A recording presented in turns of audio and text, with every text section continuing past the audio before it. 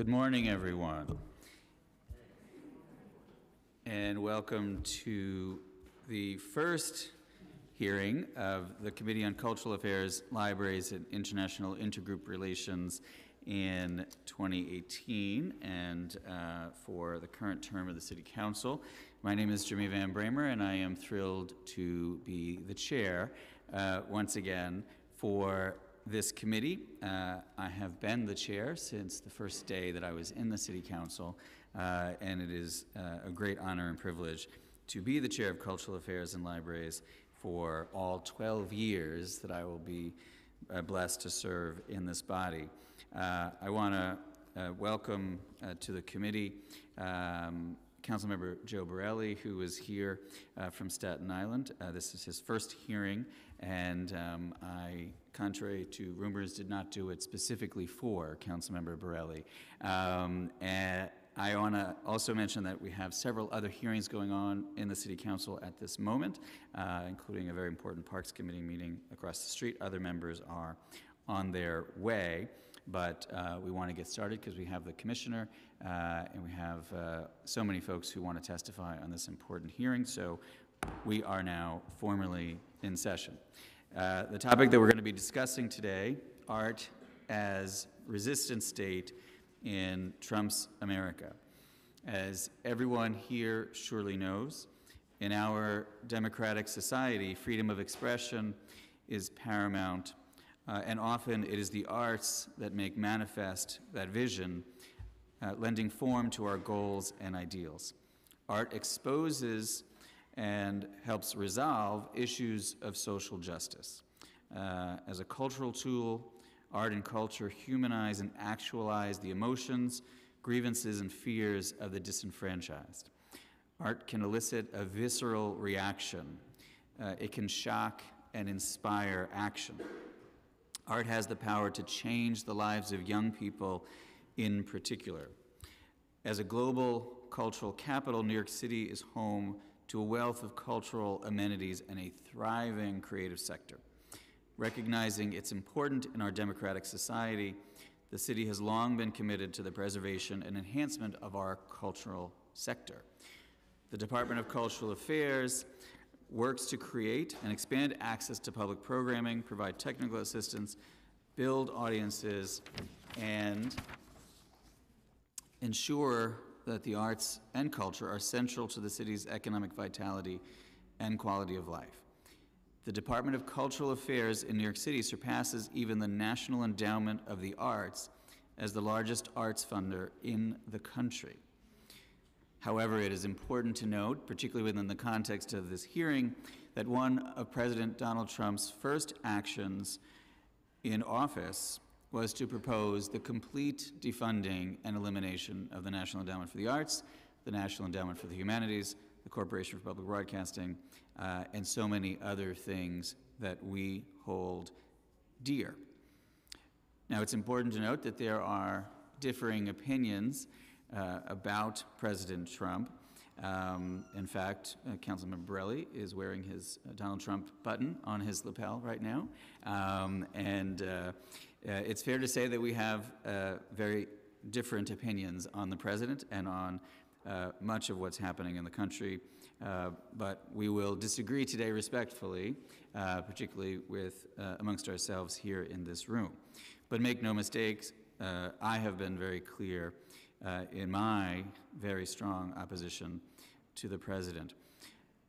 But the Department of Cultural Affairs, of course, doesn't necessarily take a position on the president, but certainly has an incredibly important role in making sure that we beat back these attempts to destroy the arts and culture in this country. So, in addition to providing programmatic and capital support to local arts and cultural organizations, New York City also has a history of successfully integrating the arts into the operations of city agencies and the delivery of city services. This includes DCLA's work with individual artists through the Percent for Art permanent public art program and the Public Artists in Residence program. The department also supports New York City artists directly and indirectly through various ongoing efforts, as well as through local arts councils. Need to pause there and say that the City Council is very proud to fund the arts and provide so much of the funding that goes through the Department of Cultural Affairs. Now, such works are a testament to the power of art to effect positive social change, writing, addressing, and vocalizing social injustice in the world. I'll continue to work with my colleagues in government to promote the arts and culture and support artistic endeavors that aim to inspire and propel the ideals of open society forward. Now, today we want to hear about how art and culture have been employed in this era of political uncertainty. As a gay man, I'm certainly aware of our history and the role, for example, that Grand Fury played in the HIV/AIDS epidemic in the early days, using art to inspire and also to put pressure on then President Reagan, among others, to do what was necessary when they did not want to.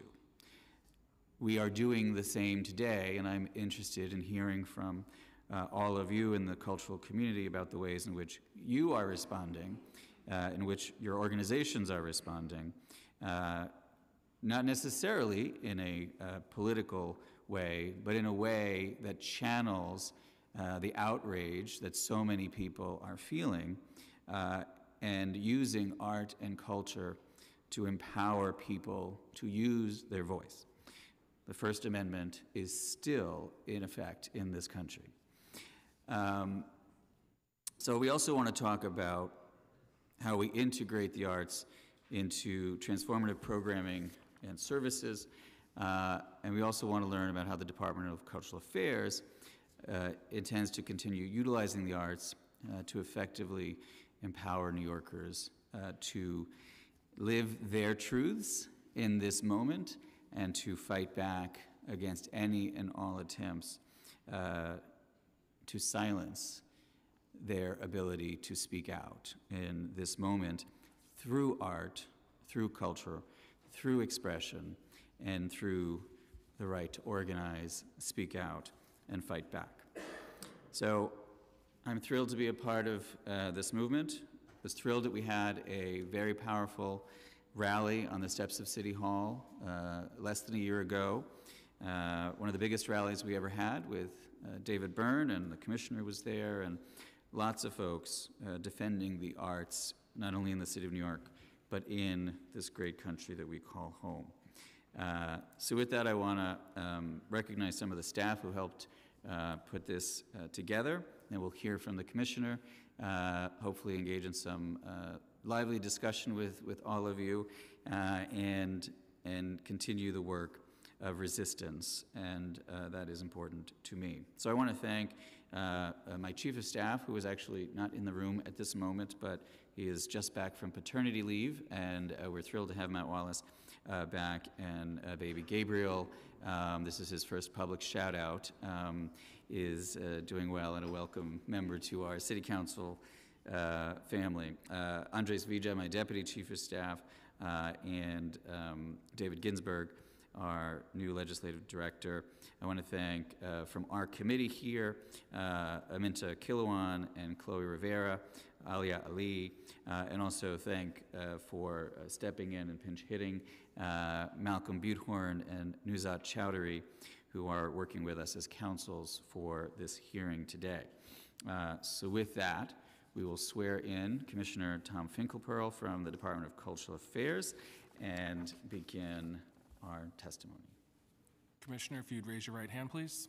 Do you affirm to tell the truth, the whole truth, and nothing but the truth in your testimony before this committee, and to respond honestly to council member questions? I do. Okay, shall I commence? Okay. Good morning, Chair Van Bramer and members of the committee. I'm here today to testify with regards to the importance of arts and culture to New York's social and civic fabric, and to DCLA's commitment to supporting cultural organizations that engage all New Yorkers. I don't think I need to convince anyone in this room that art has the power to mobilize, to uplift, and to bring us together as communities. Art and culture have a very special role in New York City in particular, where creative expression is a birthright and an essential part of our DNA. So for New Yorkers, it's natural to turn to art and culture to work through the issues of the day.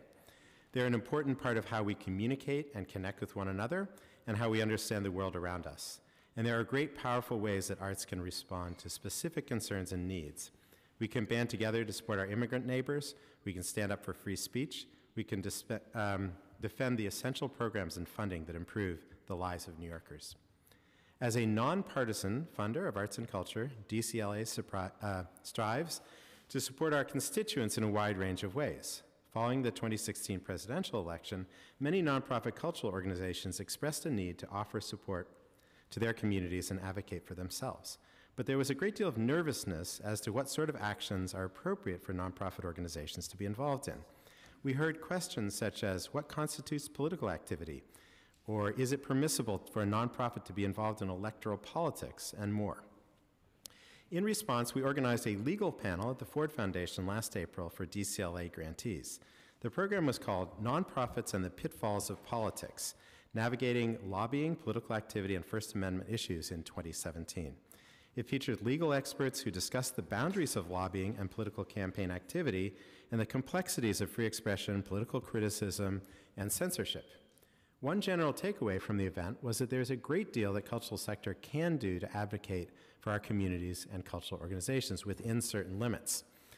I encourage groups to carefully consider what these limits are for the specific interventions and activities in consultation with legal experts.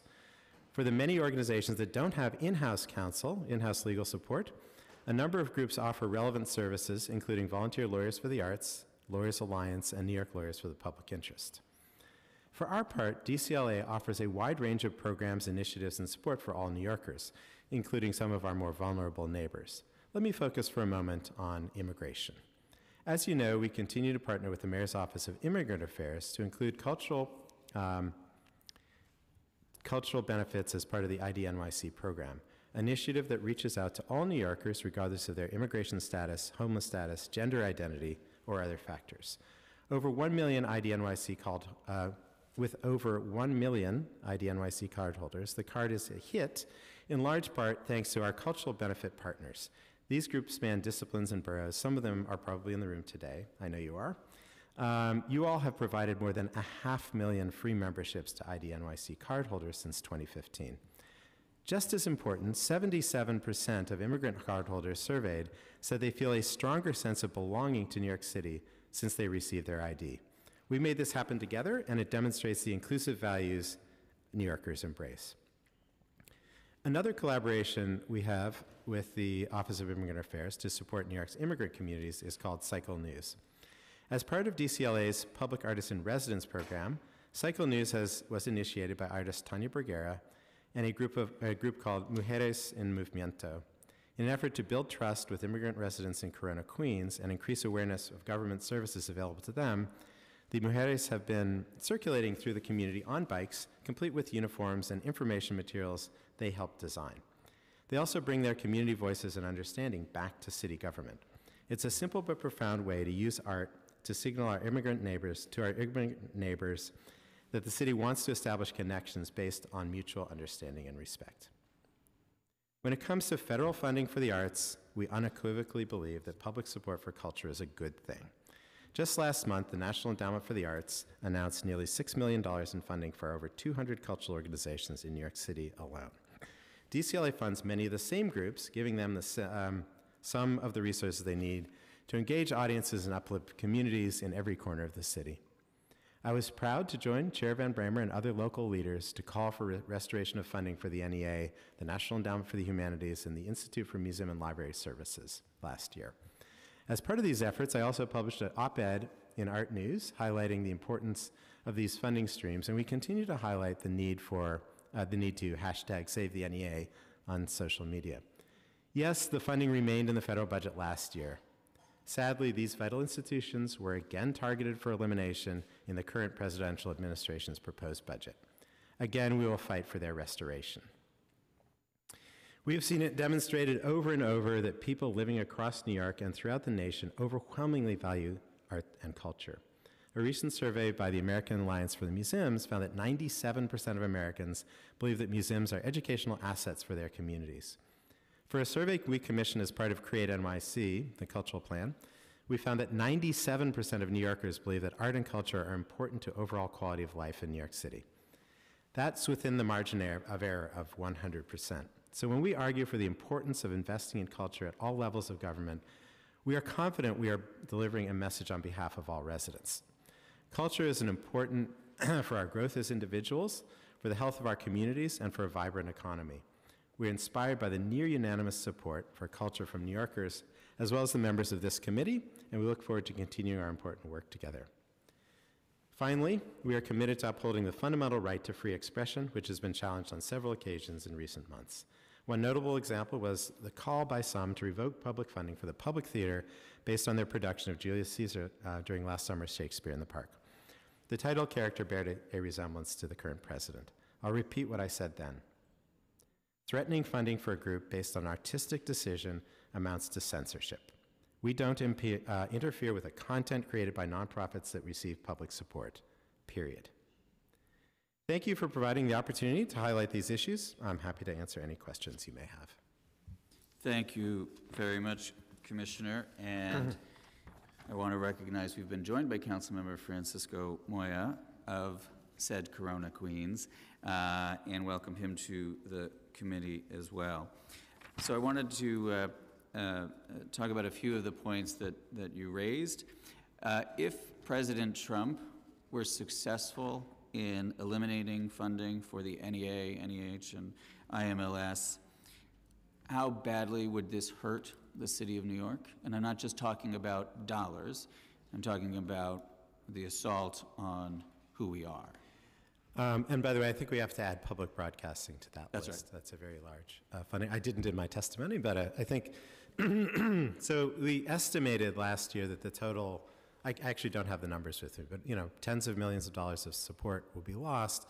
The other thing, and I think everybody in the room would agree, often those are the first funders in to projects. So you start a project, you get a grant. It may not be a huge grant from the National Endowment for the Arts, but it puts a kind of stamp on that program as something that's worthwhile, that has federal support, and it makes it so much easier to raise lots of other money for those programs. It happened to me again and again in my career when I was on the other side of the table. The leverage of those funds, I mean, that is the moment you get that stamp when that's a go, that project is definitely going to happen, and you can go out and say, we've got NEA or NEH or IMLS support. It's fundamentally important, and it's leveraging far beyond the tens of millions of dollars. But I don't want to underestimate how important that money is also. So talk, though, about the effect on artists and on cultural organizations and on those in the creative class. When we talk about what happened at the Public Theater with funding being threatened when artistic decisions are made to represent the president in a way that he or his supporters don't believe is flattering, what kind of chilling effect takes place amongst all of those who may be considering a production or a work that touches on the president or the current political climate? I'm interested in that because you obviously will hear from a lot of the folks behind you, but you also represent them. Yeah, I also just would like to mention, first of all, that Julius Caesar is not a play that says overthrowing a tyrant is a great thing. I mean, lots of bad stuff happens, as the mayor has said, to all the people who were overthrown. So it's a very complicated play.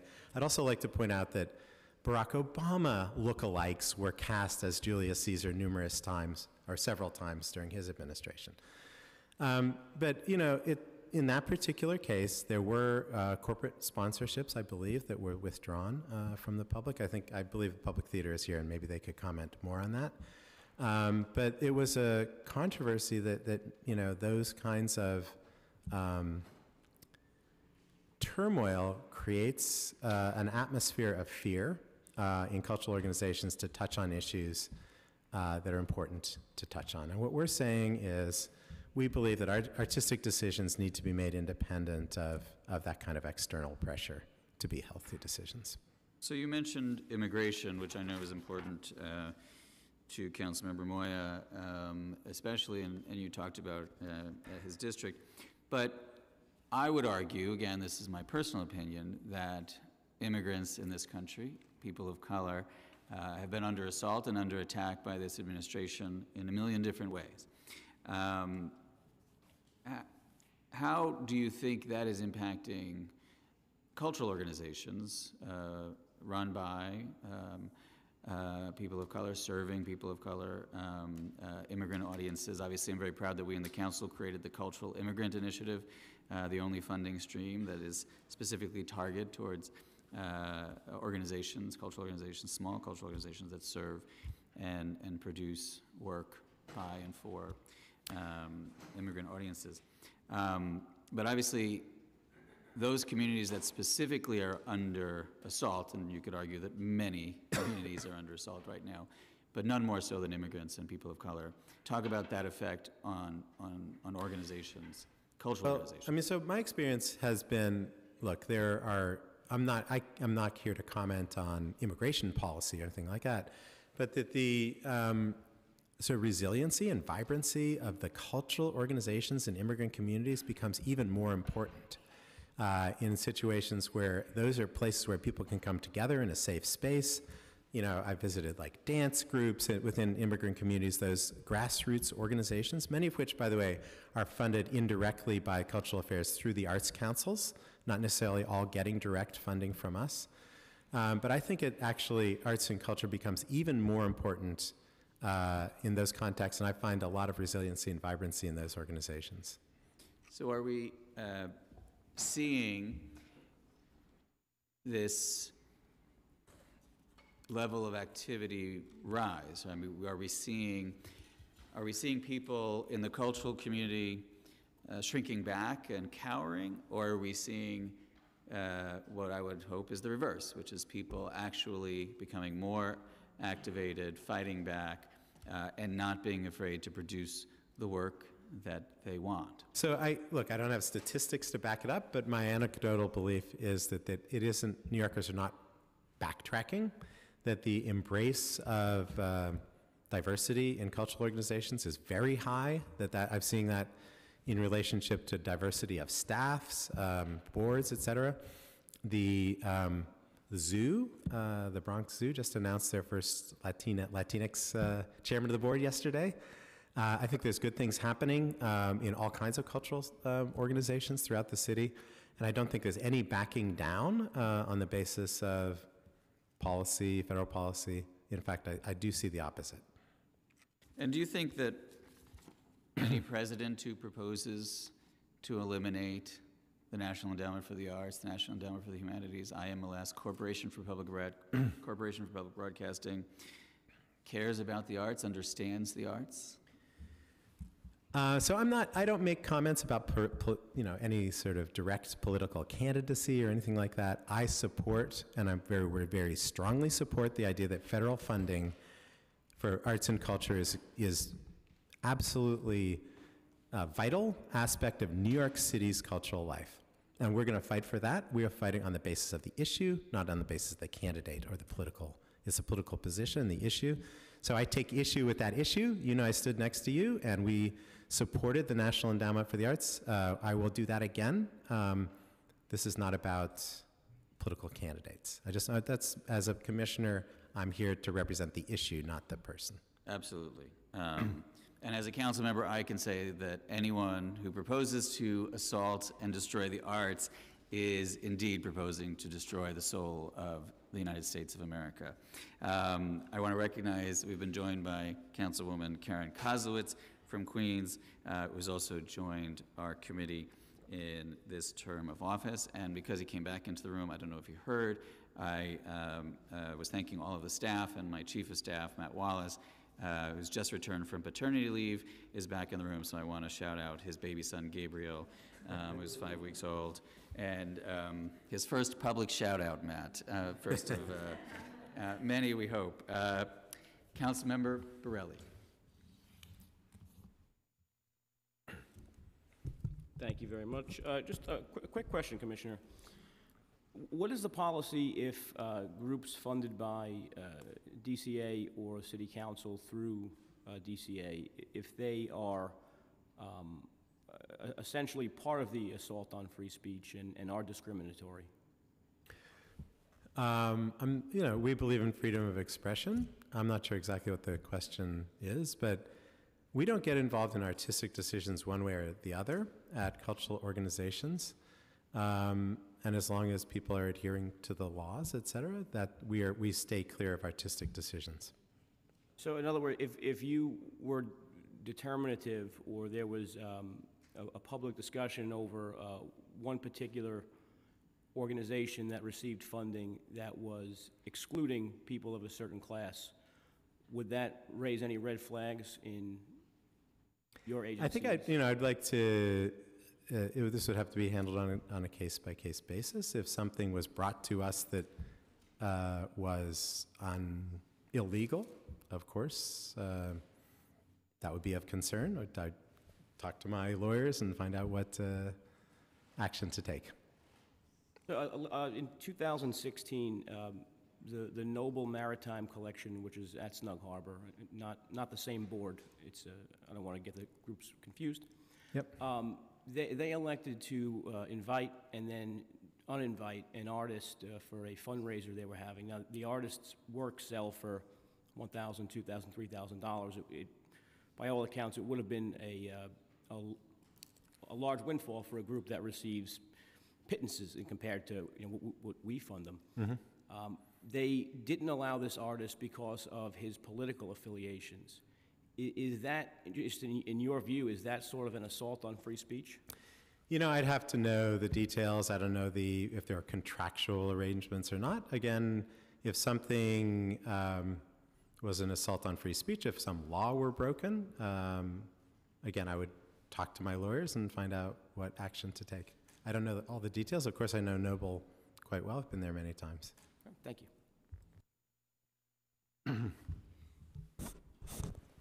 Thank you very much, Councilmember Borelli. And Tom, maybe you can talk also a little bit about some of the work that we're doing together. Because when we fund the arts in the city of New York, we send a very clear message about our values, right? Budgets are about values, and we value the arts, but also we'd like to think that we're the leader in this city in terms of culture and the arts for the country. Obviously, we provide more funding for the arts than any other city in the United States of America. And again, not a political question, but how do we, as a city, through our funding and advocacy, put pressure on the federal government and the Trump administration to fund the arts, to not seek to destroy the arts, as I would argue they have been doing. So again, some of the things we've been doing, we express ourselves publicly in support of the public funding. Obviously, we've done this together. But I think actually just sort of leading by example, the idea that this administration, in collaboration with the council, has had vibrant cultural budgets that, by the way, transcend administrations. There's been a gradual increase in funding from Giuliani to Bloomberg to de Blasio. So you might say a conservative, a moderate, and a progressive. In New York City, the values of arts and culture have not changed. The council has been steadfast in their support, as has each of these mayors. So I think that's an important thing to say in relationship to the federal government. I mean, there was there's been some back and forth about our budgets, our city budgets, et cetera, with each of these administrations. But there's never been a thought by any of these mayors or city councils to eliminate the cultural agency. I mean, the idea of even proposing to eliminate, I know it's my job also that I would be looking at, but the idea, could you imagine if New York City proposed to eliminate the Department of Cultural Affairs? What would that say to the country? And what does it say to the country when we say steadfastly that we believe in arts and culture? We have a partnership with our political establishment across the aisle to support arts and culture. So I think part of it is just we're the next biggest after the federal government. The federal government overall is the biggest arts and culture public, if you include the Smithsonian and everything else. But after that, there's no state, there's no city that comes close to us. So I think we have to lead by example and just say we believe in it. and that it's a core value of New York City to support arts and culture. And how do we, particularly in this age of Trump, make sure that the undocumented among us are serviced by the arts, are a part of the arts, are welcome when it comes to culture in the arts? What are you and we doing as a city to make sure that our values include supporting all immigrants in our city? Well, I mean, I think there's The two arts, things which obviously. really have already been mentioned. One is, of course, the Cultural Immigrant Initiative, which has been a great addition by the council, funded all throughout the city. And the other is the ID NYC. And the ID NYC is a card that anybody can get as long as you can prove that you live in New York City. And I think that's been opening the doors for hundreds of thousands of people. The card itself has been, as I said, well accepted by immigrant communities across New York City. So I think, again, that partnership, and when I've gone around to other cities and talked about that, everybody has said that's an amazing success. No other card like this has been as successful in any other American city. And I think it's because of the folks back behind me, the arts and cultural community rallying around it and making it a thing that, you really should have if you love arts and culture, age, gender, whatever, immigration status aside, everybody wants to get it. 1 million people have it. So my final question, unless any of my colleagues have questions for the commissioner, and then we're going to hear from some of these terrific organizations, which I think will produce a lively discussion as well amongst us all. But young people are, of course, impacted by this moment as well. And we always want to reach young people through the arts, through arts education and through exposure to the visual and performing arts all the time. But this can be a scary time for a lot of people in this country, young people included, and particularly if you think your family is being targeted by the President of the United States. How do you see this Trump moment impacting young people as it relates to the arts? I mean, have you sensed fear amongst young people, and our cultural organizations reaching those young people and letting them know that they're safe and they're going to be okay? And part of the way that's going to happen is through expressing themselves through art and becoming empowered through this movement. I mean, so I've witnessed the inclusion, across lots of different barriers in arts education programs at cultural organizations. I think it's also very important to say that arts education in the public school system has been well supported by the council and the mayor in the last 4 years. I think there are 340 more licensed arts teachers. I'm under oath, so I'd like to say I think that's the number. It's over 300, more than there were 4 years ago. So investing in those full-time licensed art education teachers in the public school system has been important in integrating arts and culture.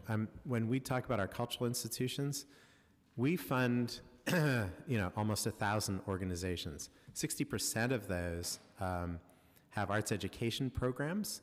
The CIG alone has millions of visitors. I was just up at the zoo. They have hundreds of thousands of New York City, I think 300,000 public school kids go to the zoo each year. That's inclusive. It opens the door to these cultural institutions at a young age, and I think that's extremely important to continue all of that. Thank you very much. Obviously, all that speaks to the importance of baselining our cultural funding as well, because what would be a hearing with you and me if I didn't talk about baselining funding for our cultural organizations, as another message to the President that we value the arts in the city of New York. So unless my colleagues have any more questions for the Commissioner, I'm anxious to hear from some of our arts groups and hear what they're doing in response to the Trump moment. Okay, and I just wanted to say that I serve on 38 boards, as part of my job, and I actually now have to run off to a board meeting. So I'd love to stay here, but I actually have to go. Thank you, So Commissioner. thank you so much. Thank you. Now, we would like to hear Katie Rubin from the Theater of the Oppressed, NYC. And Katie, are you testifying with someone else? Yes. Okay.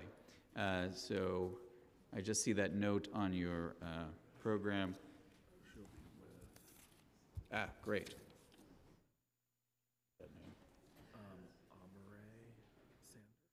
Amaray Sander? We get that close?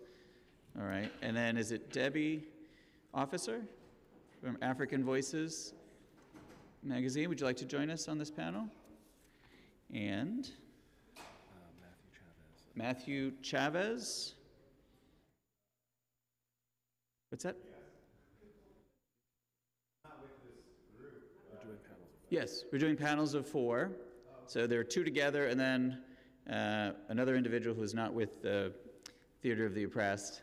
So it's 2 together and 2 solo, but all one community, right? Yes, you can sit there, Matt. I think so. We're going to go to a 3-minute clock for all of the members of each panel going forward. Katie, why don't you 2 start us off?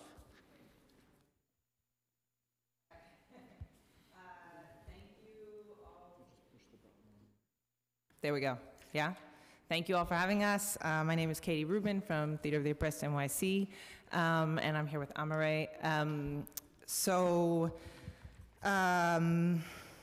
Amaray's going to talk a little bit more about a specific project that we did last year that was really focusing on toxic masculinity and challenging some of the things we're seeing from the president right now among young people. But I'll just say, I want to say a couple things about what Theater of the Oppressed NYC is doing in this time.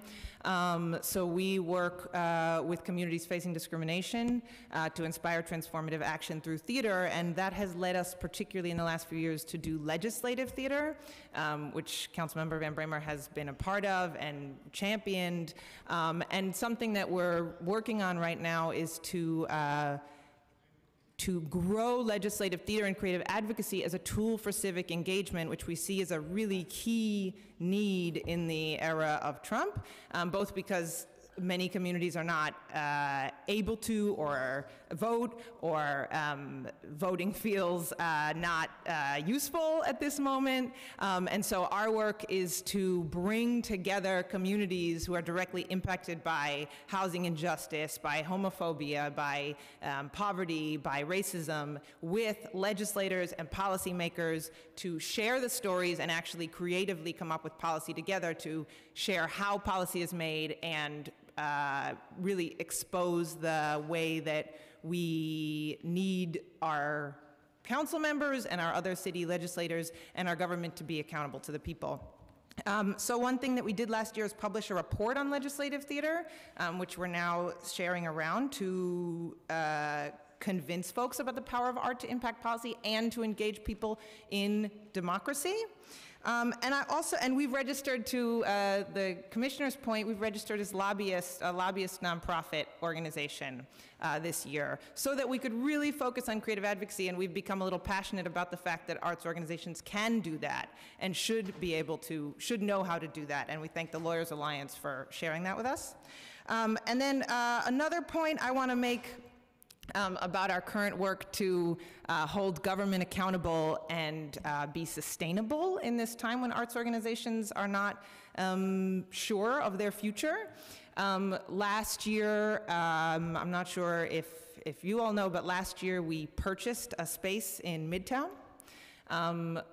We spent 3.5 years holding the city and a developer, SJP, accountable to a deal they made to have a 3,000 square foot space in Times Square be available for a theater organization. We purchased it in September for $20,000, and we are now landlords, sustainable. We have a space to rent out, and it's a big moment for us. And we've also made that space a sanctuary space so that all of our team knows how to protect our immigrant actors, what we do and do not need to say if people come to our space. And we really feel like in the time of Trump and feeling like developers and business people have all the power, it was really a coup for us to be able to hold, took a long time to hold the developer accountable to it. It was an air rights deal that they made with the city. And also holding city government accountable and showing our whole community that city government does need to be accountable to deals they make that are supposed to benefit the people. And now our community feels like we have a space, a home. There's all kinds of activity happening there all the time. Do I have 30 more seconds? Okay, great. One more thing. There's so many things to say on this topic, but one more thing I want to say is in terms of funding, we are also recipients of the Cultural Immigrant Initiative. We work with immigrants in Queens and Astoria, we work with immigrants in Sunset Park. I know that this is probably, there's nothing to do about this, but something that one of my staff said to me in preparation for today is that one thing that would help us, particularly when NEA funding, which we also receive, is, unsure, but also some of our foundation funders are stretched thin because of everything that's going on, right? It's a tough time for funding. We're still waiting for our cultural immigrant funding for this year, and generally, how do we know that we're gonna have the city funding that we've been promised to do our work that we're already doing? I know that's a big issue, but it's something we talk about and we don't really know where to go with that. Yeah. Another reason that I love you, at the end of this testimony, a pitch to speed up the funding that you've already been allocated. I love that. So thank you, Katie. Another reason why I'm a big supporter of Theater of the Oppressed. Thank you. NYC. We've been joined by Majority Leader Lori Cumbo, the final member of the Committee on Cultural Affairs here. Do you want to have Amari speak next? Amari? Yes. Hello. My name is Amari Sandos. I'm an actor from TONYC, and I would just like to talk to you briefly about what we do and the experiences in there. TONYC is a very magnificent organization born and raised here in New York City that targeted school students such as myself and people of all ages and ethnic backgrounds. In my experience with TONYC, a specific troop that I've done last year targeted masculinity, as you've heard earlier. The basic target of masculinity that we tried to portray to everyone, which we showed to not only adults but also students and elderly and anyone who would want to come and see, was the image that you are supposed to portray since you are from a young age. The idea of your image is everything, that you are supposed to be this way, and that if you're not this way, it's wrong.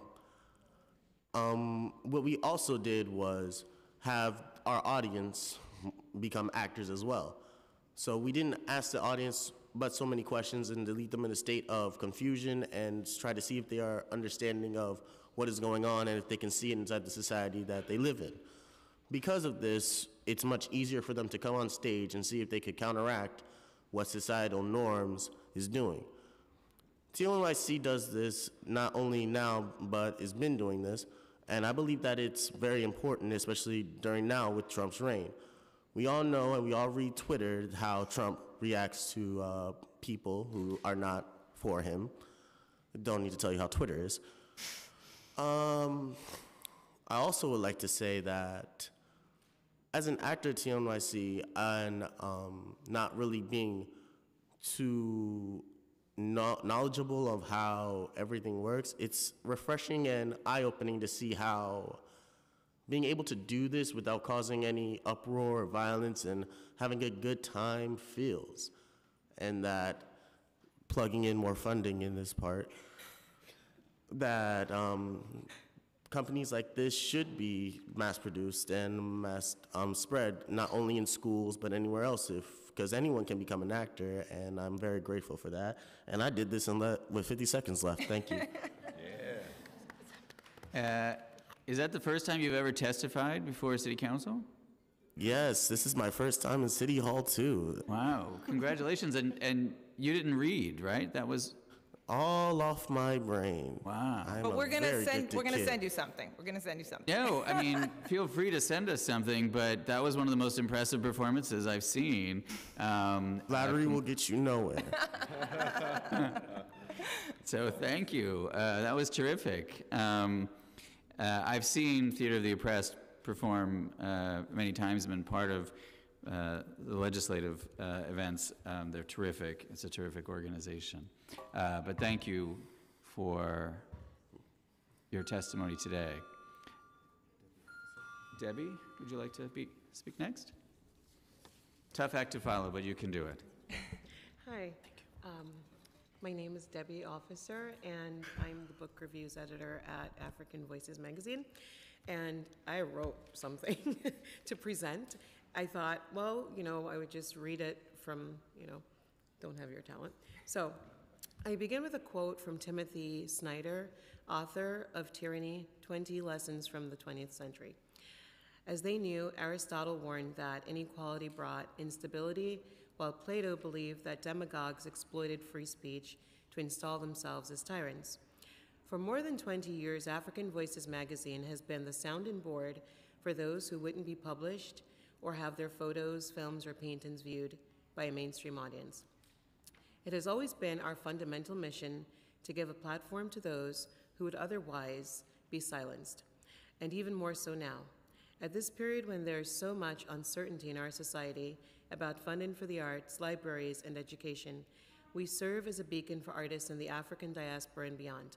At a time when the current resident in the White House seems hell-bent on dividing this beautiful country that I grew to love as an immigrant girl, I know for sure that it will be the dancers, musicians, writers, filmmakers, photographers, painters, sculptors, and poets who will make sure we continue to rise. I now reflect on an evening in a small Tuscan town several years ago when I attended a fair with my oldest daughter. Someone handed her a poster of Guernica. This was painted 81 years ago by Pablo Picasso as a tribute to the freedom fighters during the Spanish Civil War. It still stands as a symbol to me, it still stands as a symbol to so many around the world who will never bow to tyrannical regimes. As inspiring as that moment was for me personally, I think so many years later, it is imperative that arts organizations and individual artists continue to educate, advocate, and use their work as a medium to motivate and inspire the public. As an immigrant, a writer, an educator, a visual artist, and a mother, I speak on behalf of African Voices magazine today as an organization and as a voice in the resistance against censorship, defunding of the arts, and tyrannical and racially divisive government. In closing, I would like to dedicate this testimony to Elizabeth Catlett and Shirley Chisholm, two courageous women whose example should continue to inspire us all in the ongoing fight for equity and justice. And in the words of the Chilean poet Pablo Neruda, solemn is the triumph of the people with the passage of their great victory. Thank you. Oh, Yes. that was terrific. Thank you.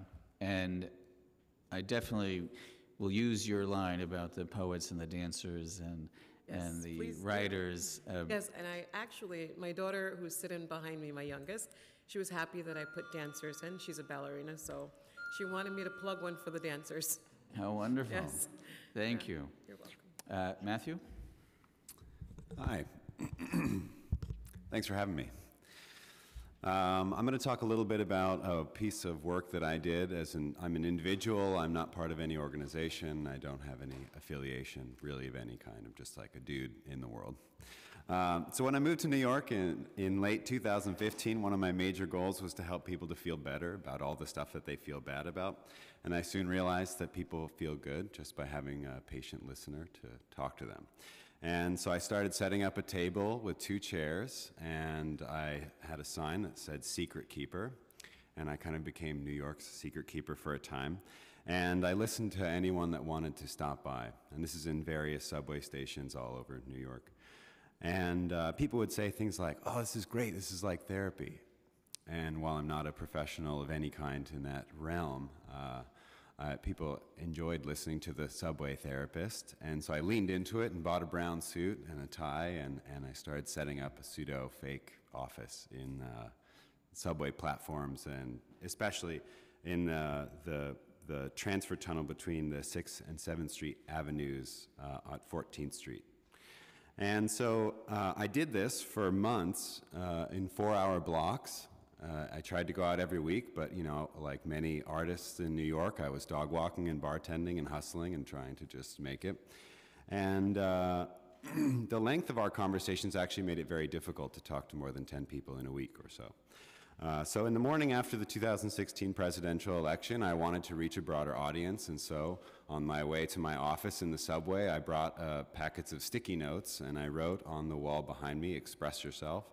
I don't know if people in the room or if the council's familiar with this work, but at any given time from November 10th through December 16th, there were tens of thousands of sticky notes on the walls of the subway where people expressed themselves in a variety of different ways. And you know, the response was pretty immediate and electric, and thousands of notes were written on the first day, and then it continued on over time.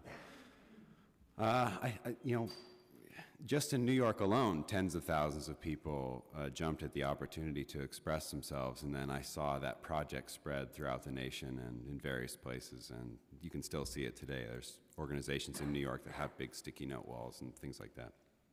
So the goal of the project wasn't actually to amplify any messages of resistance, but it was to just benefit the people in my community.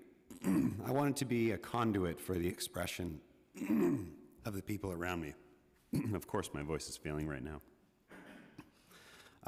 And what was great is that I helped to transform people's fears and uncertainties into something that was more positive, and it provided an opportunity for conversation and a venue to have discourse about the injustices that we face and how we can combat them.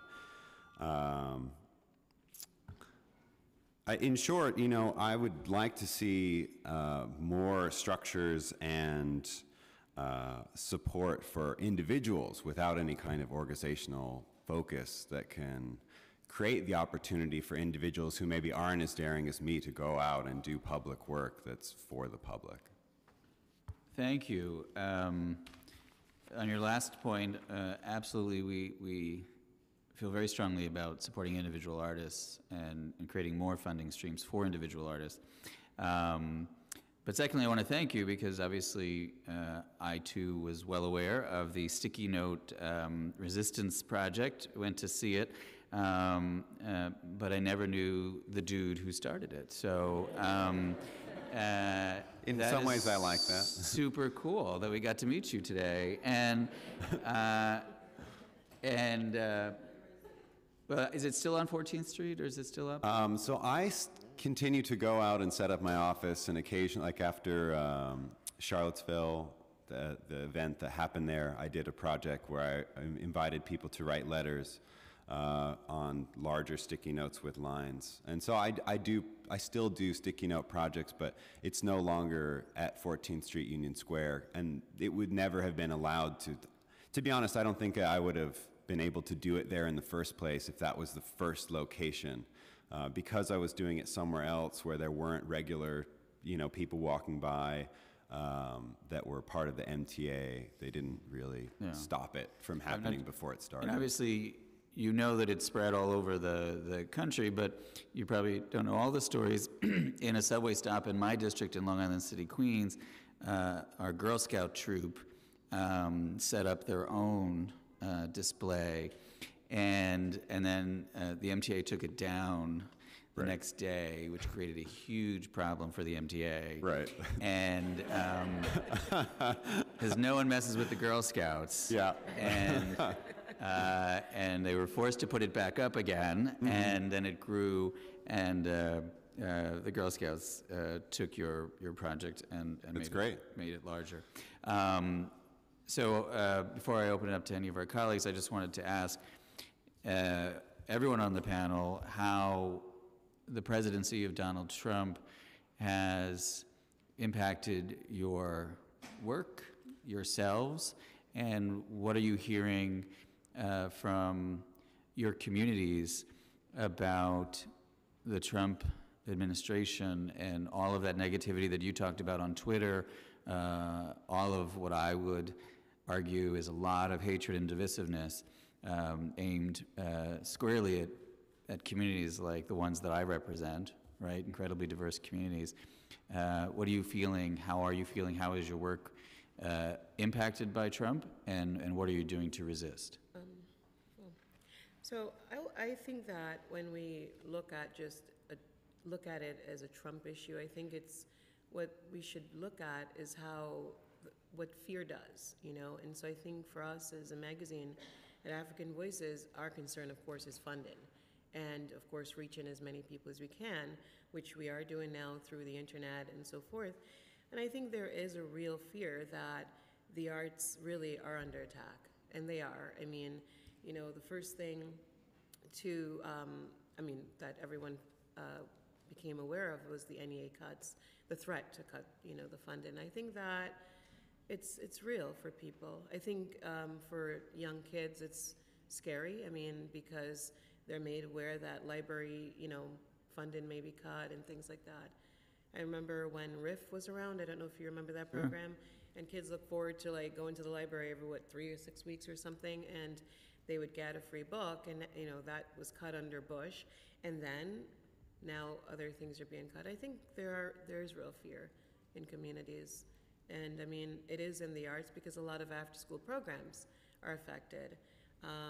You know, we're here in the city where everything's about taking a test and, you know, doing well in just the academics, and so for families, it's a concern because, you know, arts and ed is something that we took a part of in African Voices, and now that's, you know, one of our concerns is to keep that program going. You know? Absolutely. Yeah. As a young person here, I would like to say that it is kind of on the scary side. And as an actor, it's also on the useful side because we look at Trump and we look at everything he does, any type of, I want to say, opposition to him and how he takes it. And then it affects the art community because we can say oppositions anytime that we feel like it. First Amendment. As me personally, as affected by Trump and what he stands for, on a personal note, I don't agree with a lot of things he says, or basically anything he says, but I still look at it as a lesson to which what we have done as a country, as a unit together, what we have done, and then if this is what we've done, what can we do to remedy it or make it better? Because if we sit around and do nothing, nothing is going to change. A great example of that is the new movement that is happening because of gun control laws. And it just makes me very happy for my generation. We are doing some stuff. Have you ever thought of running for office? See, you're not the first person to like say that to me. And I will tell the same person, if I'm offered running for office, I say, hey, why not? Well, let me just say, it's rarely offered to you. Generally, you got to fight to sit at this table, but we can hope in your case you'll just be offered the opportunity to sit here. But we have every faith and confidence that should you want to do anything, you'll be able to achieve it based on what I've seen here today. Matthew, did you have something you wanted to add? Sure. Since I was doing the work a significant amount of time before the election ever happened, I talked to a myriad of individuals about how they were feeling about the upcoming election and all of these different things. And I really am astonished by how after the election, it wasn't so much that it was him specifically that was elected, it was just that something happened in New York and around the nation that destabilized a lot of people's trust in each other. And I had already set up a structure that was there to support dialogue with people of all different shapes and sizes within a specific setting where many people are walking by. So you know, a lot of elements put together, plus me introducing writing into the project, and that moment created for an explosion of expression. And a lot of people felt like they needed to channel it somewhere, and Subway Therapy at the time happened to be that action that people could really grab onto. It was colorful, it was expressive, and in many ways I think there was a lot of strength because I personally was nonpartisan and I wasn't pushing people to say any specific thing. And so tens of thousands of people, instead of really focusing on the election, focused on connection and love and being together and creating something that made people be able to soften and then choose to harden to fight whatever foe they felt like they needed to fight. Do you charge? No, I actually have a really strict policy where I don't accept even tips because, you know, I talk to all sorts of different people in different economic classes. So if somebody in a suit hands me a $20 bill and someone who's homeless that's walking up behind him sees that, he or she might not sit down with me, and I think that's not something I want. Because a Subway therapist, after the election of Donald Trump in New York City, if he or she charged, would be a millionaire right now, right? If I had a tip jar, I might be doing pretty well. My colleagues, I know Councilmember Cumbo, and I don't know if anyone else has any questions for the panel. Thank you all for your testimony. I just have one question for you, Matthew. As an artist in this particular climate and now, you mentioned a lot about the hustle. So what are some of the organizations, or how do you make a living basically doing this type of work in this day and age? Are there organizations, foundations, benefactors, fundraisers, or is it mainly the hustle and the grind that affords you the opportunity to do your work?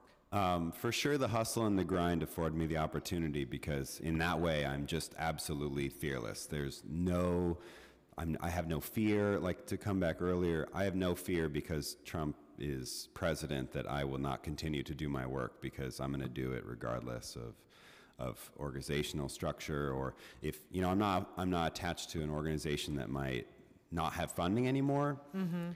So I just don't, like, that's not something I really think about. In terms of money, you know, the project was so viral and people were so interested in it that I did get a book deal, which I got some money from. And so it's nice as an artist to be doing work and then get recognized and then have some inflow of money. But to be honest, I haven't really applied to anything that I could probably get lots of, you know, I could probably get money from different organizations within New York. But also I know that I want to support in the future. I'm writing a second book for young students in the middle school range to be inspired to do work that's public and participatory, that invites the community to congeal. And in that way, if I am a supported artist by all these different organizations, I don't know that I can passionately say you can do it by yourself with no one helping you. Because I really do believe that if tons of individuals all felt like they could make a difference by doing something very specific, more people would do so. But there's a lot of focus on getting money and how to live and things like that that actually prevents people from going out and doing any kind of work. Thank you. I had a vision. I'm seeing like the Gates project, and I'm seeing your Sticky project, and I'm seeing somehow they're being able to come to life through a project like the Gates. Sure. A long time ago. Yeah. I mean, I would love to collaborate. I'm interested in having conversations about how to inspire young people to have a voice as powerful and interesting as yours. And Are you registered with the Department of Cultural Affairs with their Percent for Art program? No. You should definitely do that. Okay. Thank you. Sure. Yeah, we'll definitely stay in touch and find how we can connect you with DCLA and maybe the arts councils as well, who are somewhere in the room, some of the arts councils. I didn't write it on my statement, but if people want to contact me, they can email subwaytherapy@gmail.com or go to subwaytherapy.com or Great. @subwaytherapy on Instagram, all that fun stuff. Very cool. Yeah. Thank you very much to this panel. Now we have a group from the Vibe Theater Experience.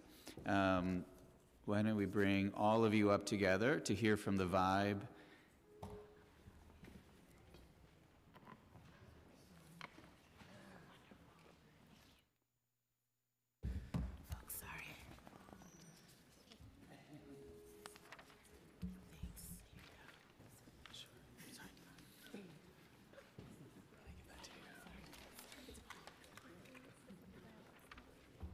And you'll decide how you want to.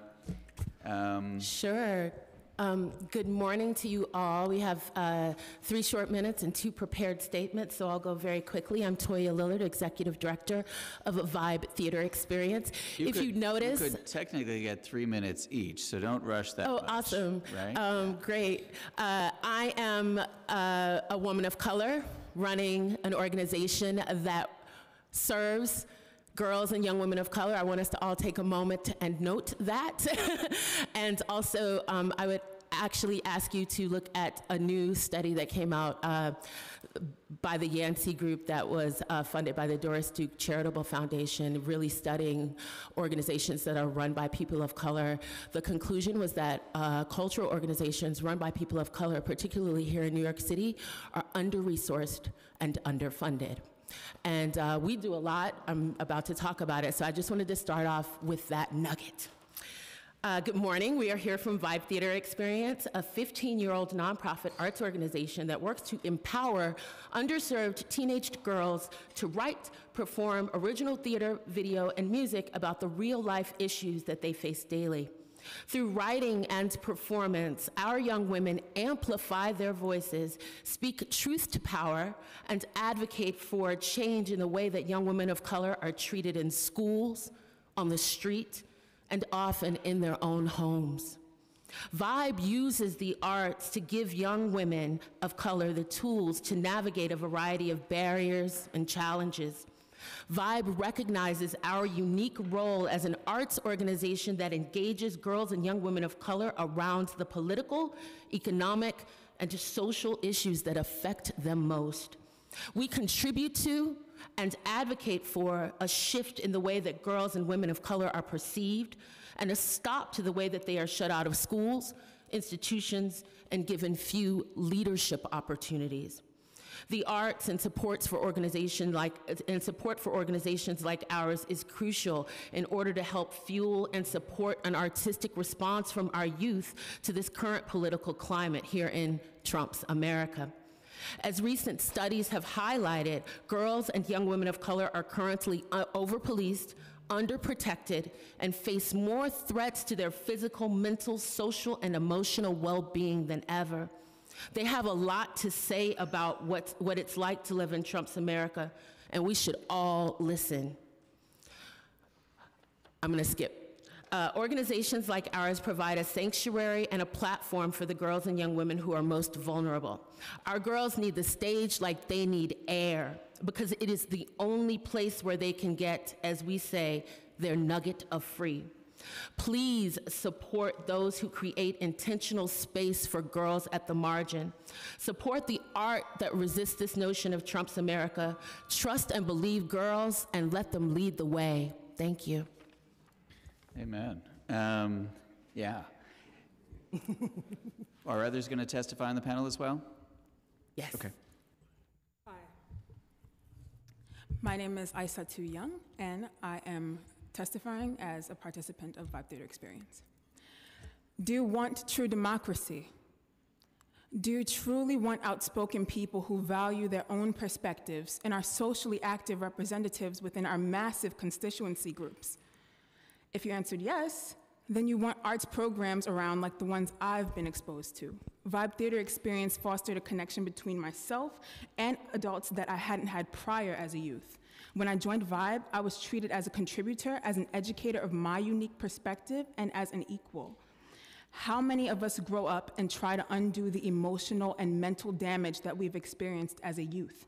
Damage that we weren't even conscious of accumulating due to the social structure that leaves teens no room to express the atrocities that have been committed against them, both knowingly and unknowingly, by well-meaning parents, teachers, mentors, neighbors, friends, and peers. Programs like Vibe have called me to speak on my struggles. Vibe has called me to speak on my opinions, and turn myself inside out for the world to see. With each Vibe program that I've attended, with each session I've experienced, and every encounter with younger Vibe girls, I've become more and more eager to share with society. I've become more inspired to, and this theater-making company calls me to. Vibe has worked with me and young women just like me to shed light on perspectives we hold. Vibe provides platforms for us to display our contributions to society in a space that respects our individuality. What a real way to foster authentic contributors in our society. Vibe helps us to hold our individuality as we shine our inner lights in every situation we enter, and that is the truth. Anybody else? Thank you. Good morning, my name is Ian Fields Stewart. I use they, them, their pronouns, and I am a Black, queer, trans feminine storyteller working at the intersection of theater and activism. With Vibe Theater Experience, I work as a program manager and teaching artist. I have had the pleasure of working with every single person sitting here in many different capacities, and I wanted to speak today of not only the importance of centering women of color in the work that we do, but also the importance of centering and remembering those trans and gender nonconforming youth who are also part of this particular movement.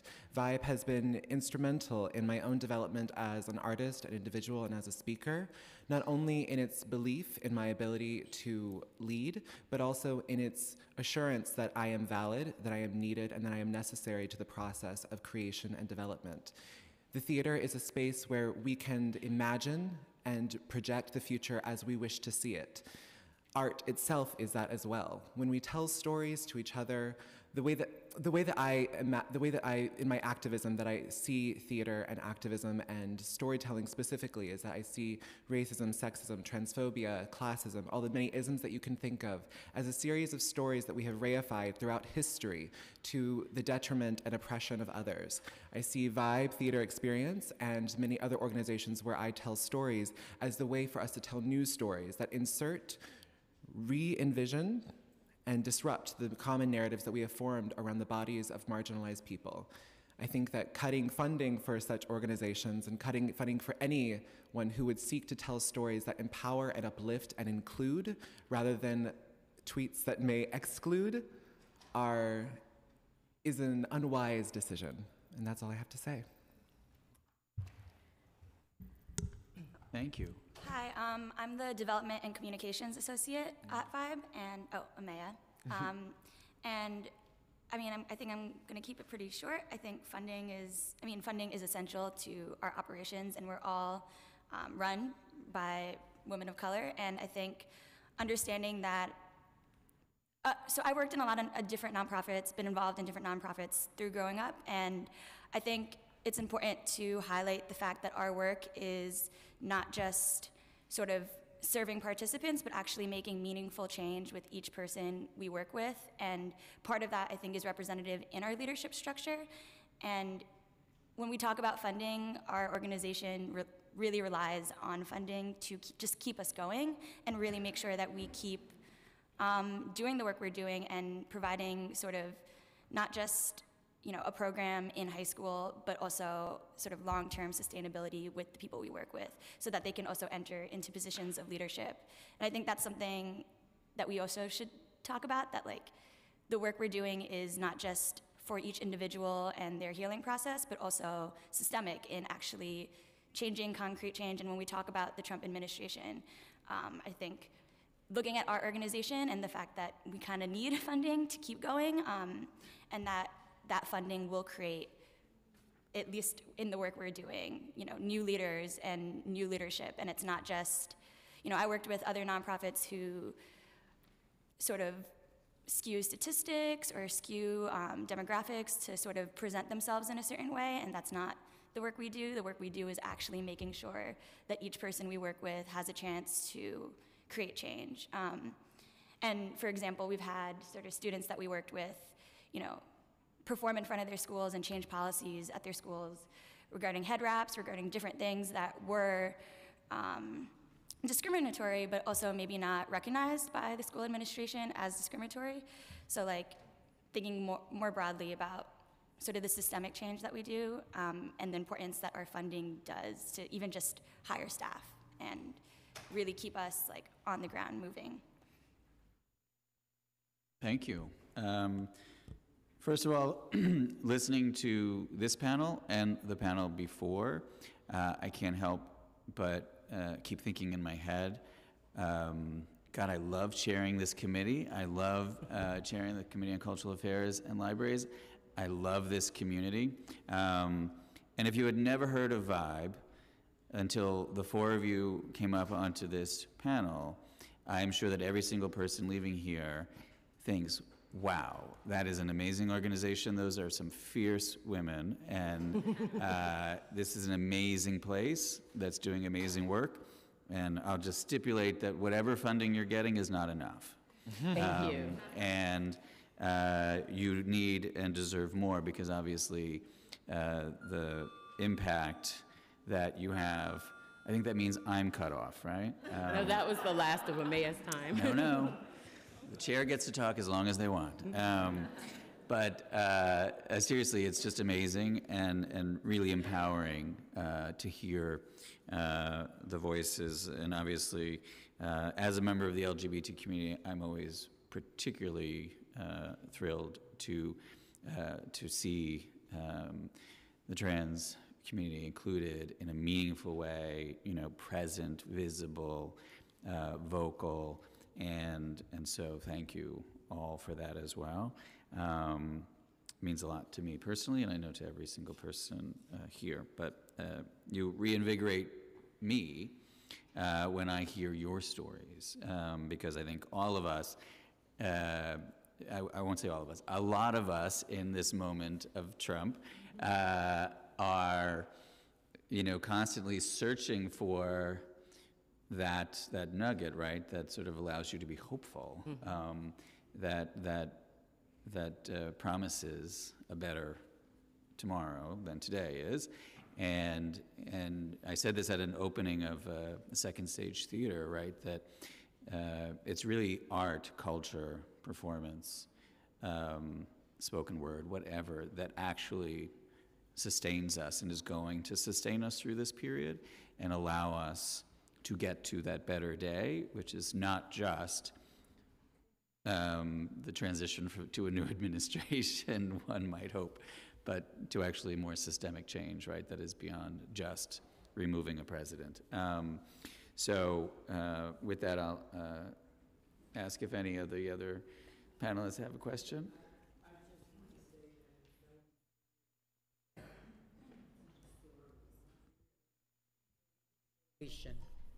Thank you so much. We want to thank Majority Leader Lori Cumbo for believing in us from the start. Have you all had an opportunity, and just I echo the sentiments of all my colleagues. This is so wonderful to see you here today. Have you had an opportunity to do work specifically around, quote unquote, Trump America, in the sense of to do theater, to do programs? And have you found that it has been difficult to get funding to do that type of work? And also, with some organizations outside of the arts, I would say that some organizations, because of the threat to their funding, individual contributions have gone up. Have you found that individual contributions have gone up as people have started to say, let's take funding and support of the arts into our own hands?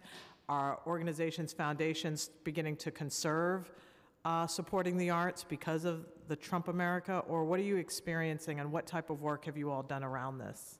Quite frankly, our foundation support has gone up, and our biggest supporters support the way that we're moving forward with transparency, investing in young women of color in terms of being the next leaders of this organization and in the world. Individual giving has gone up. We've always struggled with individual giving because our community of supporters is people of color who tend to have less cash, right? Individual giving has gone up. We ran a very successful campaign where we raised $10,000, and it was mostly through Facebook. The one area where we continue to struggle, which is probably understandable, is corporate support. So that has not improved with Trump's America. But we are encouraged that foundations understand what we're up against. We can tell the truth. We can be who we are, bring our authentic selves to the table, and really advocate for change in a way that helps us grow as an organization. So yeah, it's a mixed bag, but I feel very good moving forward about how we're growing the organization and the support that we've been able to garner. We just got New York Women's Foundation support, which is super important for the work that we do. And it's all because we've been doing these shows that have been responding very specifically, and the girls write every word, uncensored. And we do them in schools, in communities, on stage at places where people pay to go see theater, real professionally mounted productions, and I think people have responded positively. And just one final question, what's next for your organization? What is the next stage? What is the vision, the long term? And that could go on, but just kind of like we ideally would like to. Ideally, I would like to talk myself out of a job. I would like to see these young people run the organization. Seriously, it's time, time's up on people who are of a certain age running organizations on behalf of young people with no connection to young people. It's time to give it up, and I want to work hard in the next couple of years to raise a lot of money to turn this organization over to the young people who will take it to the next level, which includes intentional programming for gender nonconforming youth of color, which includes being in more schools, which includes really doing more advocacy work and changing the way that young women of color are seen. I did that very thing. I created my organization, ran for office, and turned it over to them. But that's about the only way you'll be able to turn it over, so consider it. Yeah. Thank you. Thank you. I just wanted to add, we're part-time, and we're trying to create sustainability, and there's only so much you can really do as a part-time employee. And so really jumping off of what Toya said, our statistics, our work is there. So we can get funding from foundations because we're honest, and we actually have proof to back up our honesty. But yeah, corporate support's hard, and even individual donors, it might go up, but I think right now people are trying to are freaking out about foundation and government support and really trying to move into individuals and corporations, and that's something we're doing, but obviously that's a very hard transition. Mm-hmm. And someone mentioned earlier, NEA funding is kind of one of those stamps that helps you move into other fields, and so I think when we're talking about funding in corporation and individual giving, that's sort of the way we're transitioning, but also when we're talking about goals for our organization, we're really trying to think about what ways can we spend the money to actually create capacity and sustainability. And so part of it is just salaries. We're really doing the work without necessarily doing it for money. And that's very, very hard when you come from communities that don't have wealth. And I think that's really important to say because, and connections too. You're talking about if you don't have wealth or connections, how can you really take a job that underpays you, especially for the qualifications that you have? That's exactly what I did. Someone mentioned the hustle earlier, and I think that this organization is an embodiment of that, of yes, we have so many opportunities and wonderful things are happening, but we are all still individuals who have not only, Vibe to think about, but also our lives outside of Vibe, our lives as performers, our lives as activists, our lives as just people who are trying to exist in New York City and pay the rent that's due every month, But yeah, so just to uplift what that was, Maya was saying. Oh, and for programming, as far as specific programming that we are heading into, as Toya said, we are in communications to develop more staff trainings for around culturally specific work that is centered around trans and gender nonconforming youth, but also developing programming for that community as well. We have an opportunity that we won't speak to quite yet because nothing's been signed, but an opportunity that will hopefully take work that was produced last year and bring it to the place that the work was based off of, and hopefully that will be an opportunity for the young women to travel outside of New York for the first time for many of them. There's so many exciting things happening as well as our continued programming of creating theater and work that is centered around the issues that affect these young women in an uncensored space. and all with one full-time staff member. So we, again, want your support more than ever. Thank you. Very inspiring. You have made the most of your 12 minutes here. Thank you. Thank you. Thank you very much to this panel. Our next panel. Thank you. Thank you. Karen Atlas from Arts and Democracy and NOCD. Simi Linton, I believe, from Disability Arts NYC. Susan Hapgood, ISCP. And Abu Farman from Art Space Sanctuary. Are all four of you with us? I think so. Great. Shall I give you turn off the mic from there?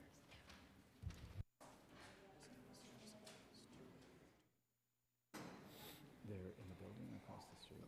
Yeah, then I'll just stay here. Yeah.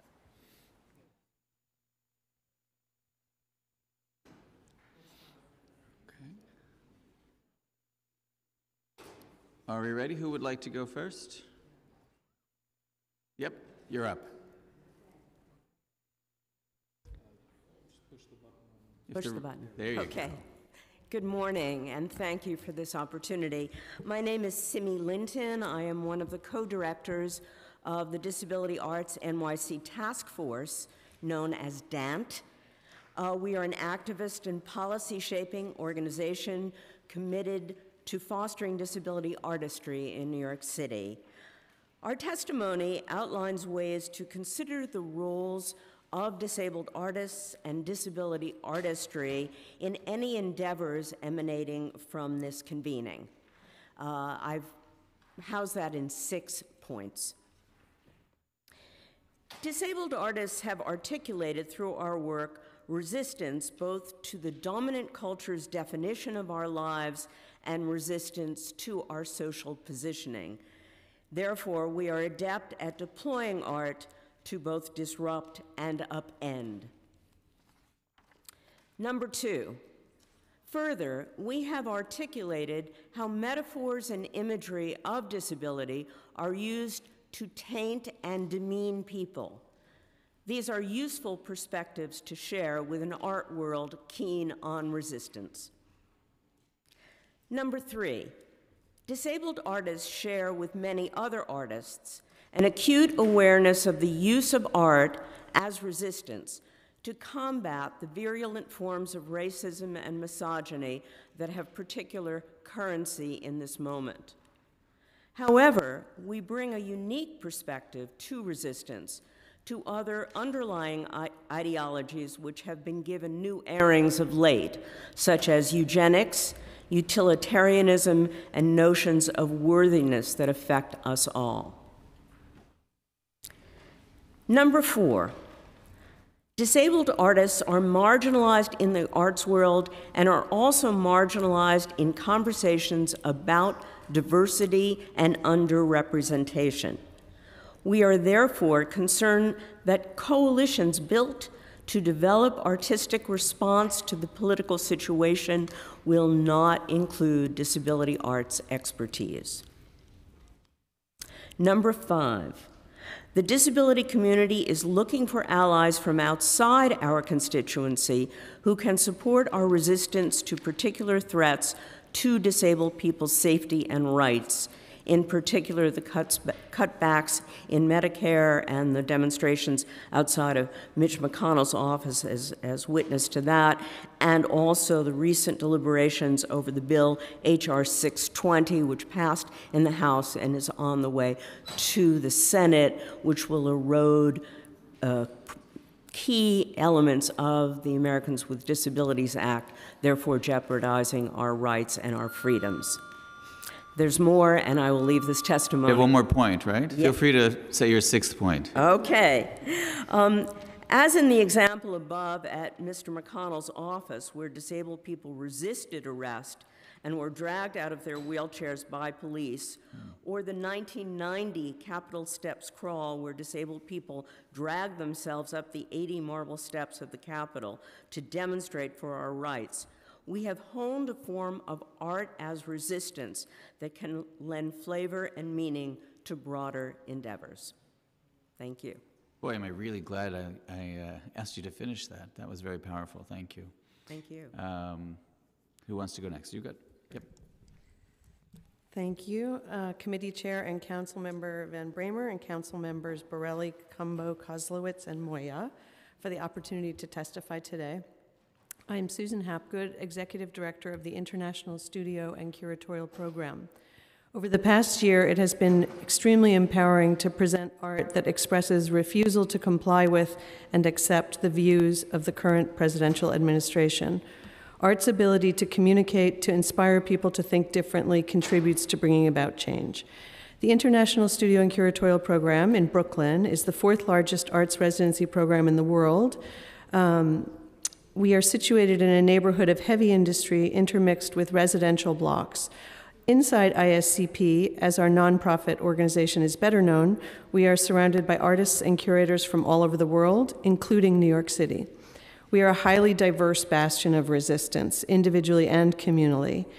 Throughout the year, we organize exhibitions and public lectures, bringing together a range of viewpoints for a diverse public. Rather than speaking in the abstract, though, I want to offer 3 examples from our recent programs where art is used to catalyze resistance. The first example was a public performance in early 2017 by an alumna who was an Iranian artist named Gazelle, who performed about coming into the United States from Iran. Her long-planned art exhibition at ISCP coincided perfectly, and not in any way planned, with Trump's travel ban prohibiting visitors from 6 largely Muslim countries. She arrived a few days after the unconstitutional ban was first lifted, seemingly miraculously at that time for us, and performed a riveting work about horrible personal experiences with our country's immigration officers. Gazelle's art made the inhumane ripple effects of the president's xenophobic actions crystal clear and immediate. Storytelling is central to my second example, too. We are working with the Mexican-born, New York-based artist Pablo Helguera on a social practice project happening at Los Suros, a housing advocacy organization in Williamsburg. Helguera invited dreamers, immigrants who came to this country illegally as minors, to come to workshops to tell stories to each other and to the public. Here, art literally gives voice to immigrants to tell the stories that nobody's heard and that they haven't had the chance to tell. Resistance to Trump's revocation of DACA is central to the work, articulated by immigrants who were promised a pathway to citizenship that is now severely threatened. Here again, art is a bridge from the personal to the political. And next week, Dutch artist and ISCP alumna Jennifer T. has been invited back for a solo exhibition. At the opening on Tuesday night next week, the artist will stage live readings in 6 languages on the subject of resistance that are adapted from or taken from books dating from 1850 to the present and selected in collaboration with the British poet Jane Luty. The exhibition responds to current political upheaval in Europe, the US, and beyond. Can I have another few seconds? And aims to bring about personal and social change through positions of resistance. We are proud as an arts institution to organize international programming that fosters communal, humanitarian, and political awareness, dialogue, action, and change during this extremely challenging time. In particular, we take issue with restrictive immigration policies, and we celebrate the city's Cultural Immigrant Initiative. All of ISCP's public programming is supported by funding from City Council District 34 and the Department of Cultural Affairs, and we could not do our important work without your support and encouragement, and we thank you. Thank you very much. And as I've said before, the Cultural Immigrant Initiative is one that I created with the former speaker, and something I'm so incredibly proud of. And when folks come before this committee in various ways and talk about it and demonstrate how it's helped, makes me feel really good, like I've done something well here in the City Council, so thank you. Karen, do you want to go next? Well, you knew I was going to say good things about the Cultural Immigrant Initiative, right? Yeah.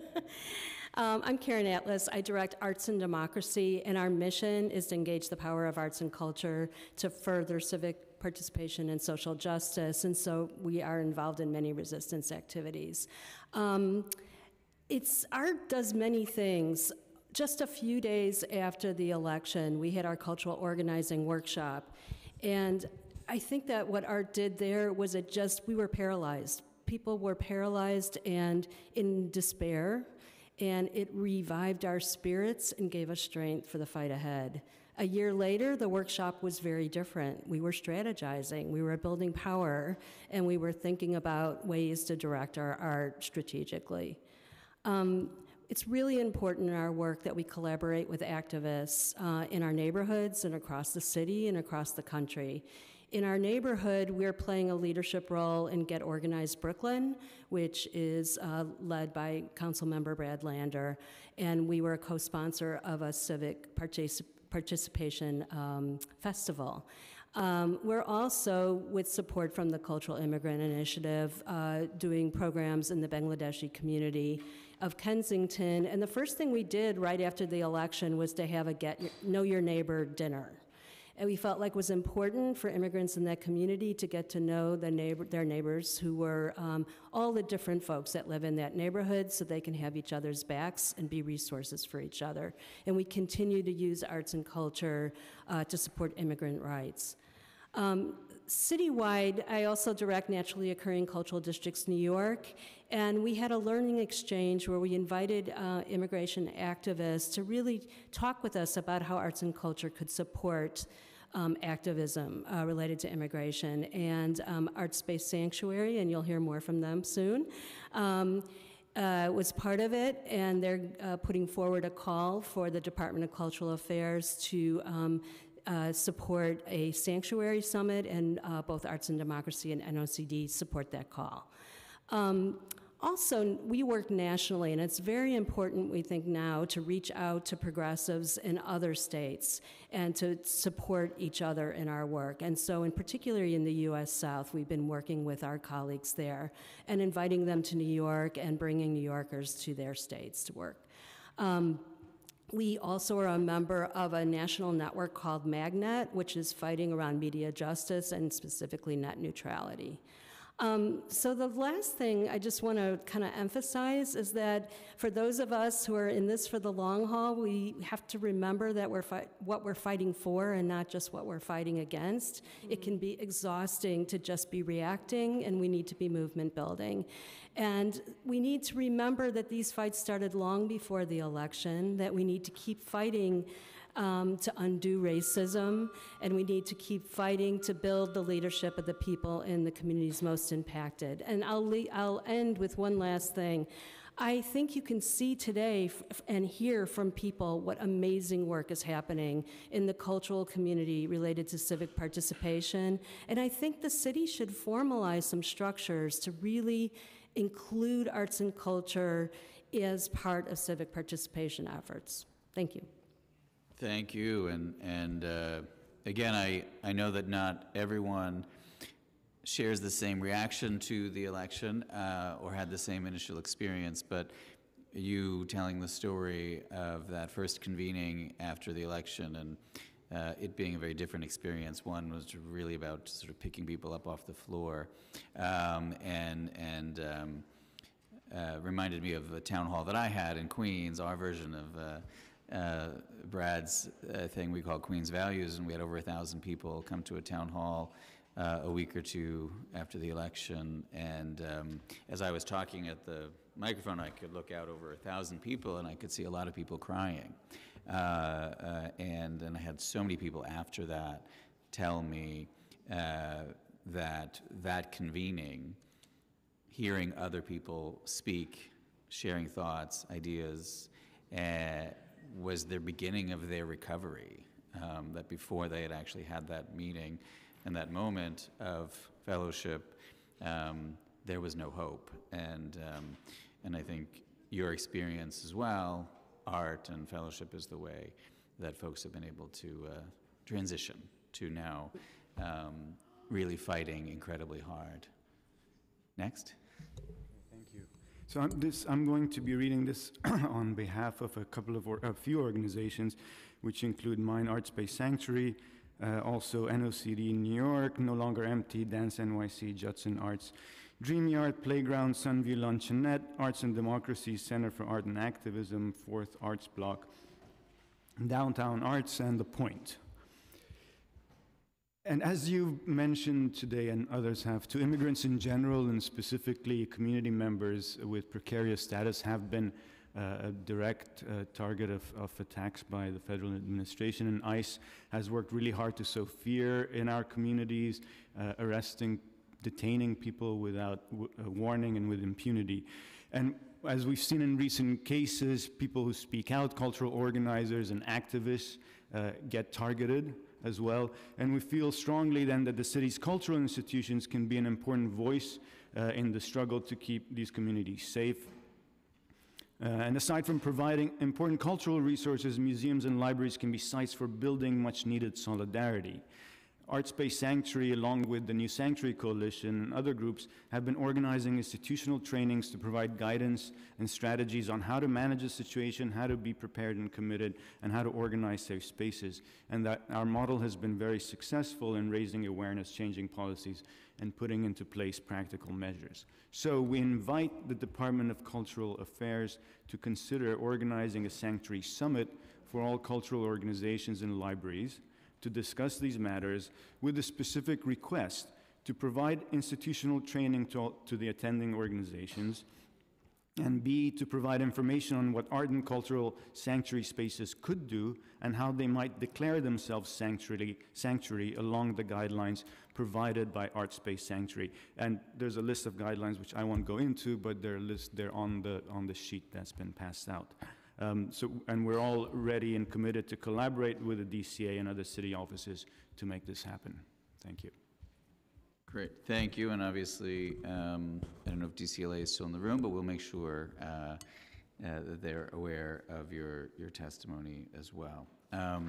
Thank you all for being here and for your testimony and for sharing your stories with us. I want to call up the next panel, Patricia Parker from Arts for Arts, Charlotte Cohen from the Brooklyn Arts Council, and Branka Duknich from the Queens Historical Society, and Asatu C from Malian Cultural Center. I think I've got everyone there. We should sort of do this as a tandem thing. It's like a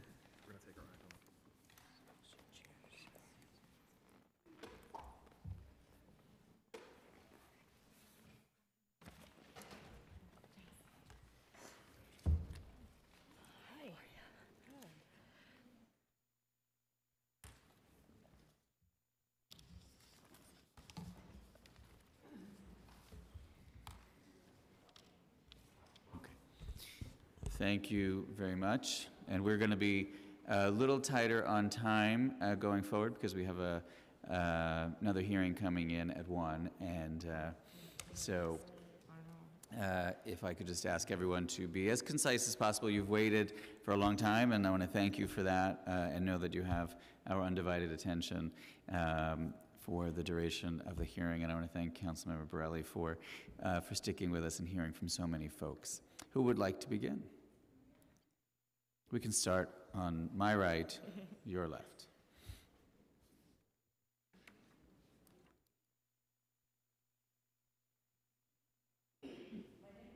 Is it on, the red light? Just push the little button there. Okay. There you go. My name is Asetusi, and I'm the president of the Malian Cultural Center.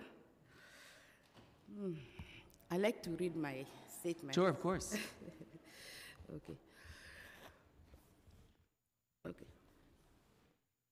Malian Cultural Center, and which we have I serve as the executive director. We are a 501c3 organization devoted to issues that face women and children.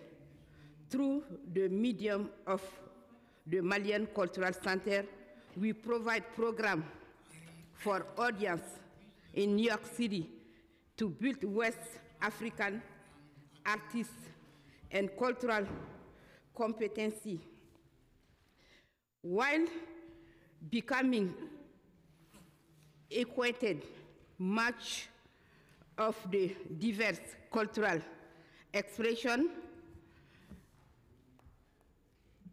that exists in this city. We administer after-school program for elementary and middle school students. We hold indoor and outdoor performance events to introduce and share Malian and West African culture expression, plus other public forum and event. This event assists us in giving voice and support to many social issues, including female genital mutilation. In today's environment, culture, and especially African and it is diaspora culture are more important than ever. The entire culture landscape of the American enterprises is being challenged and devalued.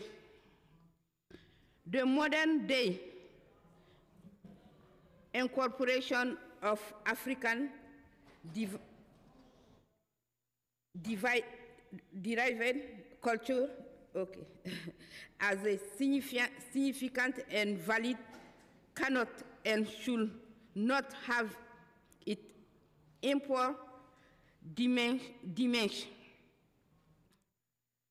This has already been taken too long to be recognized.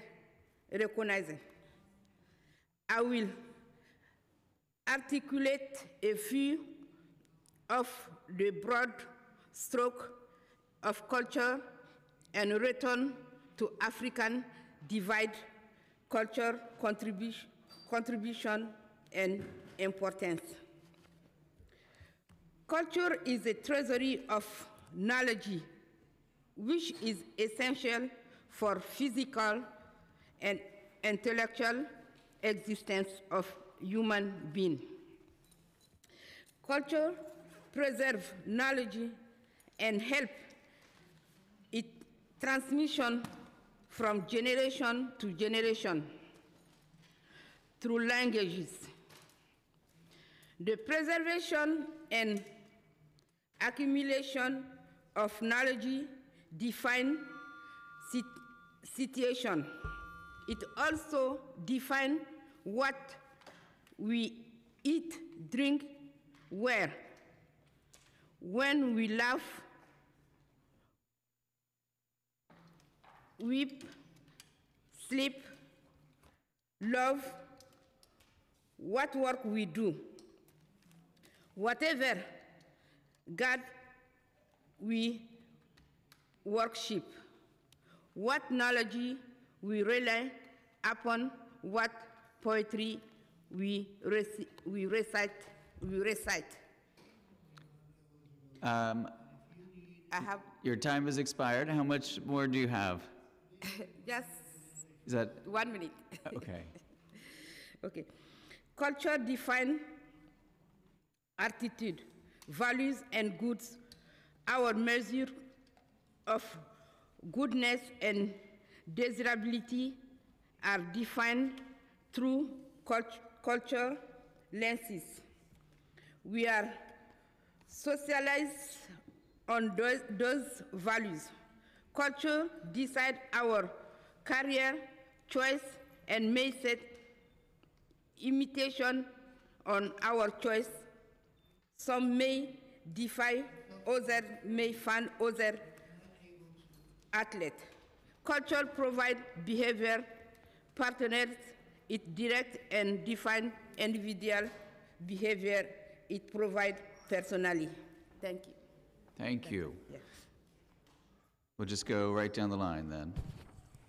Hi, I'm Patricia Parker. I'm the founder and director of Arts for Art, and I started about 23 years ago. I I present mostly avant-garde jazz, but in all the disciplines, we define it as not only the music, but the dance, the poetry, the visual arts.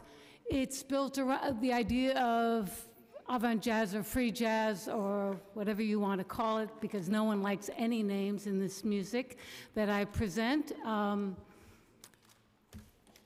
But it's mostly African American. We've struggled with this because people prefer it if it's all African American or if it's mostly white with one or two. Those are acceptable. When you really, Arts for Art is, I would say, 75% of our 60, it depends a bit, but over 50% certainly, and many times much more than that, it's African American. So we struggle with that. But the first year that we started it, we didn't have any money. I had no training as an arts administrator. I'm a dancer who presents music. So, you know, I'm special. But I looked around at there was a group of musicians that we were meeting with, and I said, we are our own resource.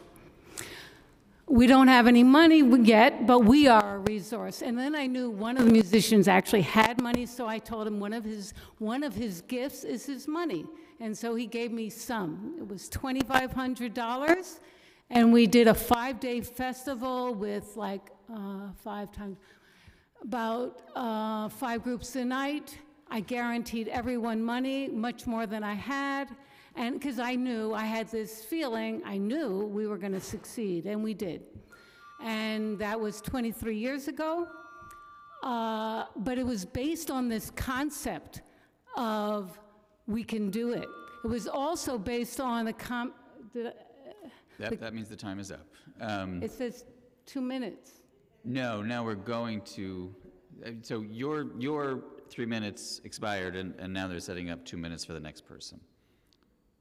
Okay, I did 3 minutes already? Yes, it goes by very fast. It goes by very fast. So right, well, I would just ask you to wrap up with one concluding thought. All right, now we have Arts for Art, the Vision Festival, which is built in. Then there's no difference between really creative art and telling the truth. So we define the music and the art and the social and the call for social justice. These are all interrelated things. Inside the music and the art itself is this sense of freedom. Yeah. And that's what we bring. And then we bring it to the streets through Artists for Free World, which is a marching band, which is the sound of resistance. Absolutely. All of this is true and wonderful. I thank you for your passion. Unfortunately, 3 minutes and then 2 minutes goes by really quickly, but it matters, and I appreciate you. So we're going to move on to the next panelist. And again, we are a race against a very important hearing that's going to take place here about sexual harassment and a package of bills. I'm proud to have one of those bills that's going to be taking place here at once. So we're going to try and go a little bit faster if everyone can work with me. Thank you. I'm Charlotte Cohen, Director. Is your light on there? Is it on now? Okay. Yes. I'm Charlotte Cohen, Director of Brooklyn Arts Council. Thank you for hearing my testimony today. How do we resist and respond in these times? We must trust artists. I made that statement at a public art symposium in Hong Kong last week, and an artist who has been incredibly courageous in his public art protest to the government there responded, "Don't ever trust artists. You can't trust us to do what we say we're going to do." In those two perspectives, we have our answer. Trust artists to do the unexpected. Brooklyn Arts Council has always been committed to supporting artists, no matter what their form their work takes, by providing services that strengthen their careers and finding ways for it to reach the public. This support ensures that they are able to create artwork at the grassroots level, meeting and engaging communities locally, and making the work accessible, relevant, and meaningful. When New Yorkers have the chance to develop and share their artistic voices, the voices of the individual grows clearer, and simultaneously, the voice of the community becomes stronger. Now more than ever, it seems that this work is necessary. The arts help provide both clarity and solace in challenging times, create communion instead of divisiveness, and give expression to thoughts and fears that bind people across a wide spectrum of backgrounds and life experiences, as we've been hearing today. I want to thank the City Council for your leadership in delivering the city's first cultural plan, Create NYC, an important step toward examining and prioritizing the city's critically needed support for arts and culture. It's of great interest was the SIAP report that preceded the cultural plan that demonstrated with data what we've witnessed and known in our hearts all along, that the arts improve lives and communities. Bach is proud to partner with the Council on your cultural initiatives. And as I learned firsthand in Hong Kong, the eyes of the world look to New York City as a cultural capital, and what we do here resonates around the world. And I just want to hope that you'll join us at our grant celebration at Brooklyn Borough Hall on Wednesday, March 21st, to help us disperse almost over $500,000 in those much needed and much appreciated funds. Thank you so much. Thank you so much for several parts of that. First of all, reminding us to trust artists. We heard before from Vibe about the importance of trusting women, black girls, and so many other voices that don't get listened to, heard, or trusted. And also, the invitation is great, but also I'm really proud, of course, that we fought for a real increase in funding for our 5 borough-wide arts councils that now gets to go to individual artists and other groups throughout that $1 million increase that we fought for. I fought for really hard because, as you know, I was past president of the Queens Council on the Arts before I got elected to the City Council. So speaking of Queens, our next last panelist on this panel. Yeah, hi, let me see if this works great. Before I start, thank you for pronouncing my name correctly. It's pretty hard to do that. So my name is Branka Djuknic, and I try to run the Queens Historical Society. We've been a historical society for now 50 years, but we're trying and striving to do more than that. We're striving to be a community hub with only 3 staff members. I'm the only full staff. There's 2 part-timers and plenty of interns. Some of them are documented, some of them are undocumented immigrants, one of which actually got her DACA status, so we're happy about that we celebrated that yesterday.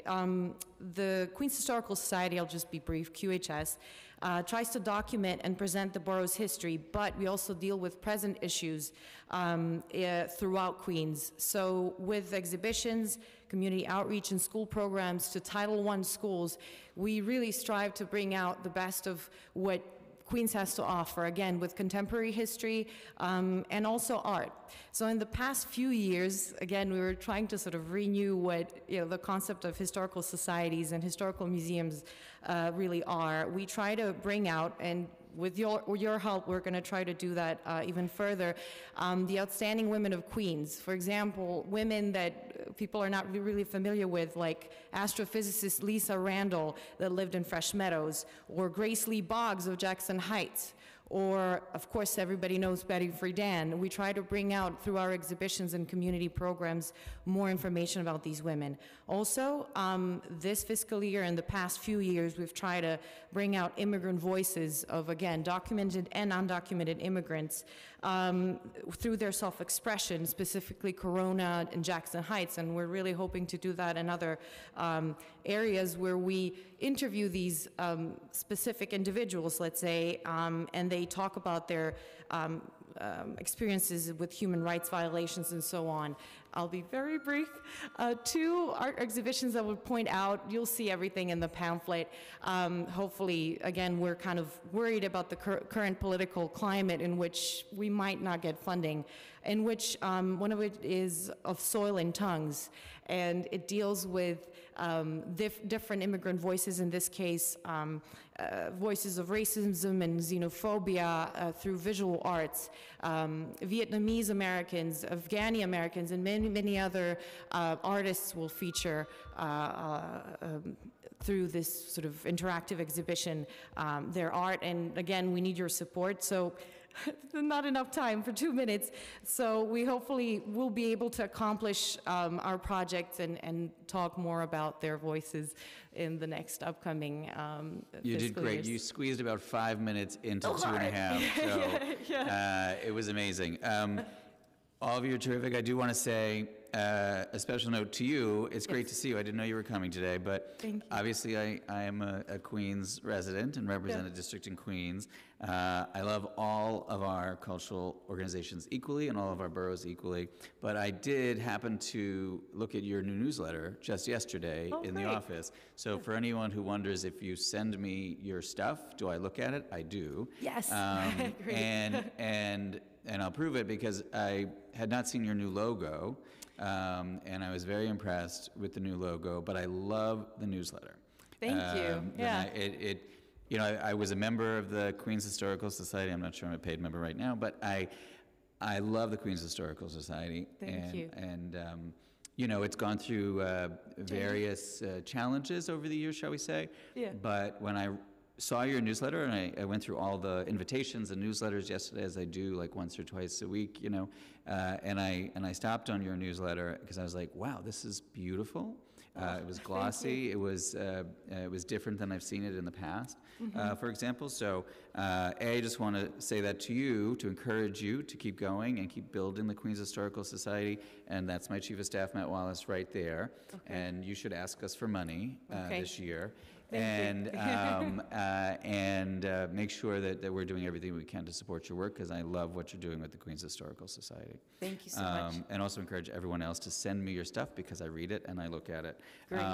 So thank you very much to this panel. Our next panel, Chris Wisniewski from Studio in a School. And are you bringing James Reynolds with you from Studio in a School? And then we have Adam Jacobs from Kids Creative, and Julia Liu from Children's Museum of Manhattan.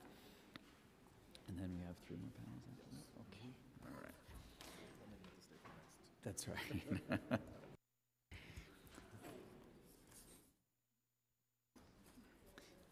Thank you so much for staying. For those of you who've been waiting in the wings for a while, and we apologize, we are on a 2-minute clock, and we're going to try to be as faithful to that as we can. So with that, Julia, why don't you start?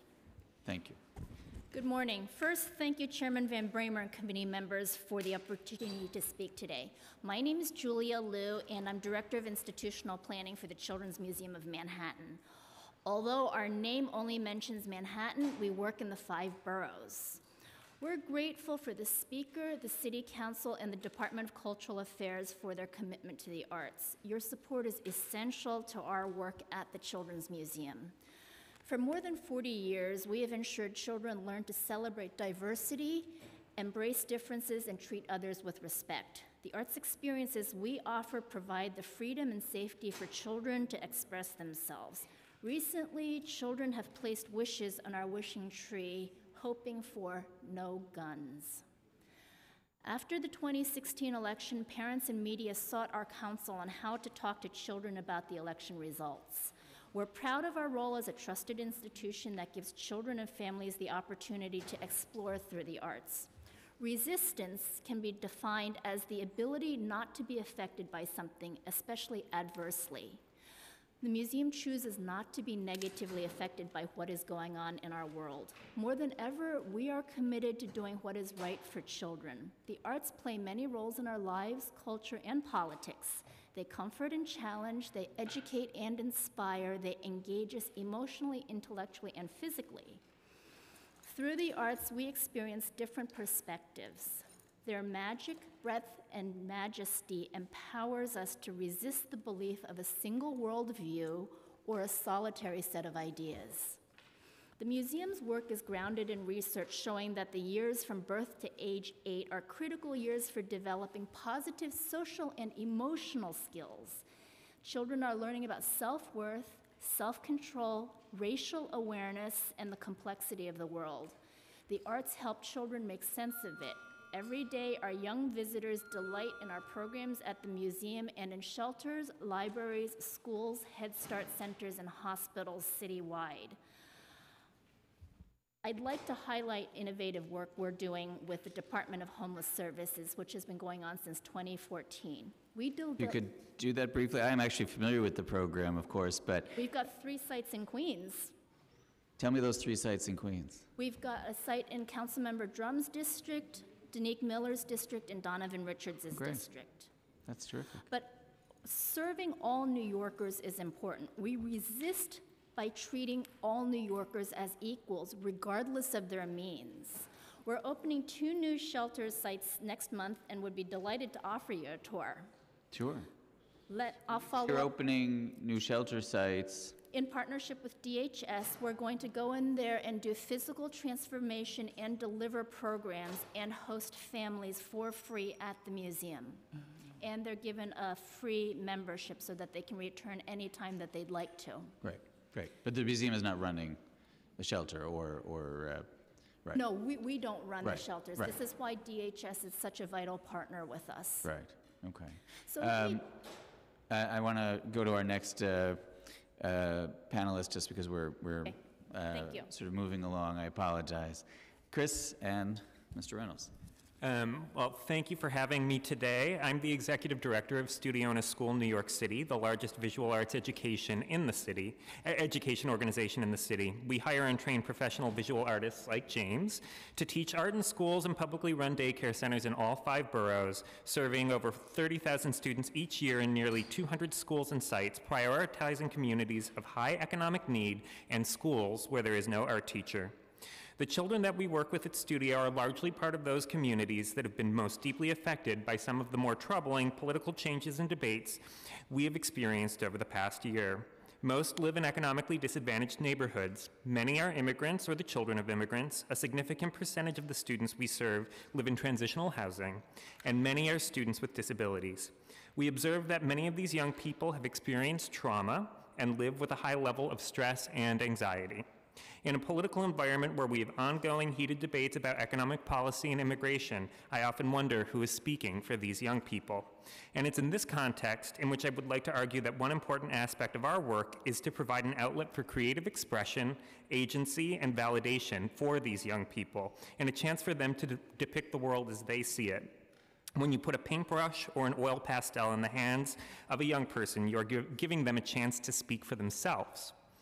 We see this in the experience of a 4-year-old girl at a pre-K class in Queens who just last week made a collage depicting her family's weekend trip to the park. She speaks only in Spanish, and so her artwork provided her with a rare moment of communicating with the other students in her class. We see this in the drawing of an American flag made by Jade, a 4-year-old in Bedford-Stuyvesant who was inspired to make her drawing because, as she said, "I don't know if we'll be able to stay in this land." We see this in the experience of Alberto, a 2nd grader in the Bronx, also a recent immigrant. Alberto rarely spoke, and according to his classroom teacher, gave up on work easily. Then his artwork was selected for Studio in a School show at a gallery in New York City, and it became a turning point for him, changed his entire educational pathway. These are the examples that reflect the reality we encounter every day in schools and community-based organizations in the city, and we appreciate the support of our work that we receive from the city and the council. Thank you. Good afternoon. My name is James Reynolds, and I've worked at Studio in a School since 2004. It's an honor to be here before the Cultural Affairs Committee today, and it's also an honor to be able to stand before students at PS 123 in Harlem, where I work as a full-time artist instructor for Studio. They're interested and engaged. Our young artists look forward to the moments in the studio where they're able to observe, question, problem solve, collaborate, and synthesize their wildest dreams and ideas through the creation of art.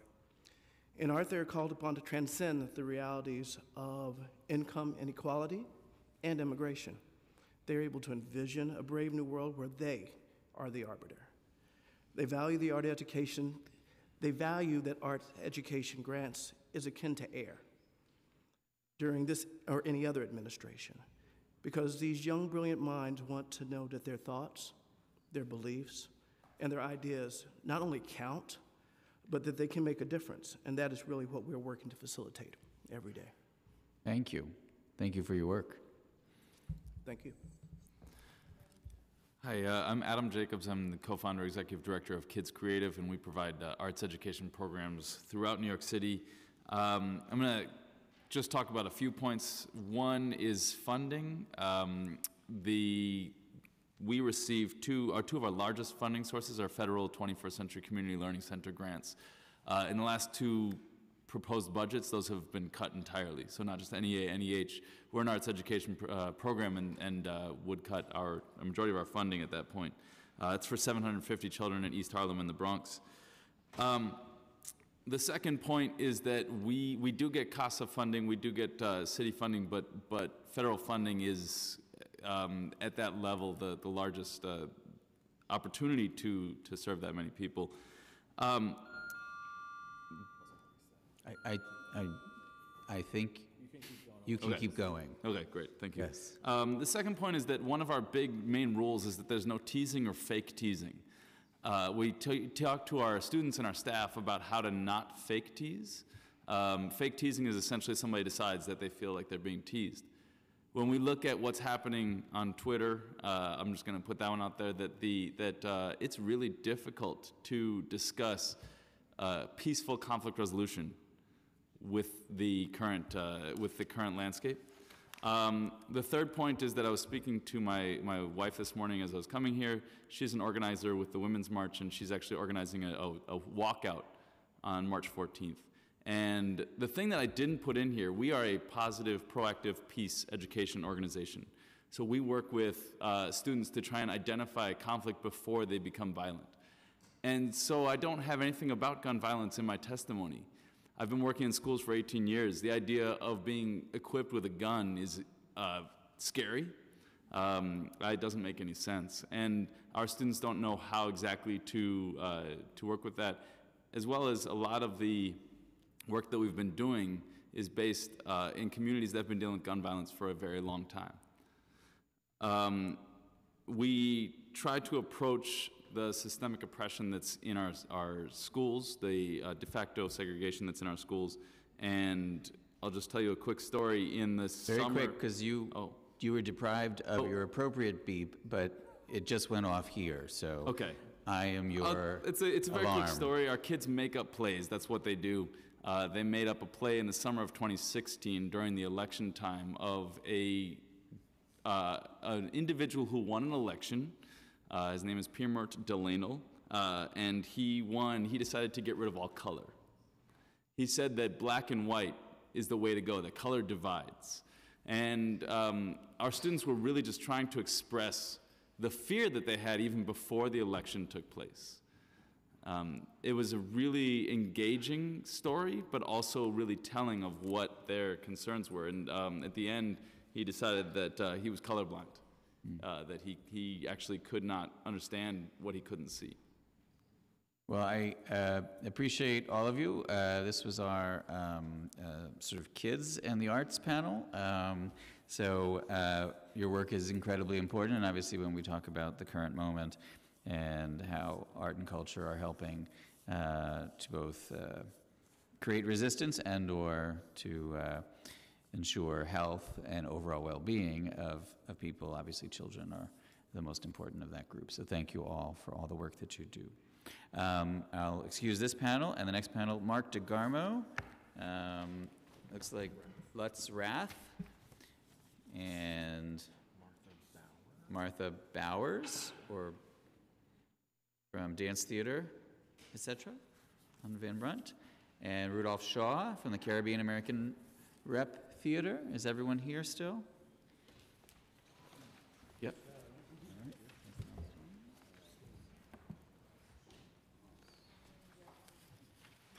Thank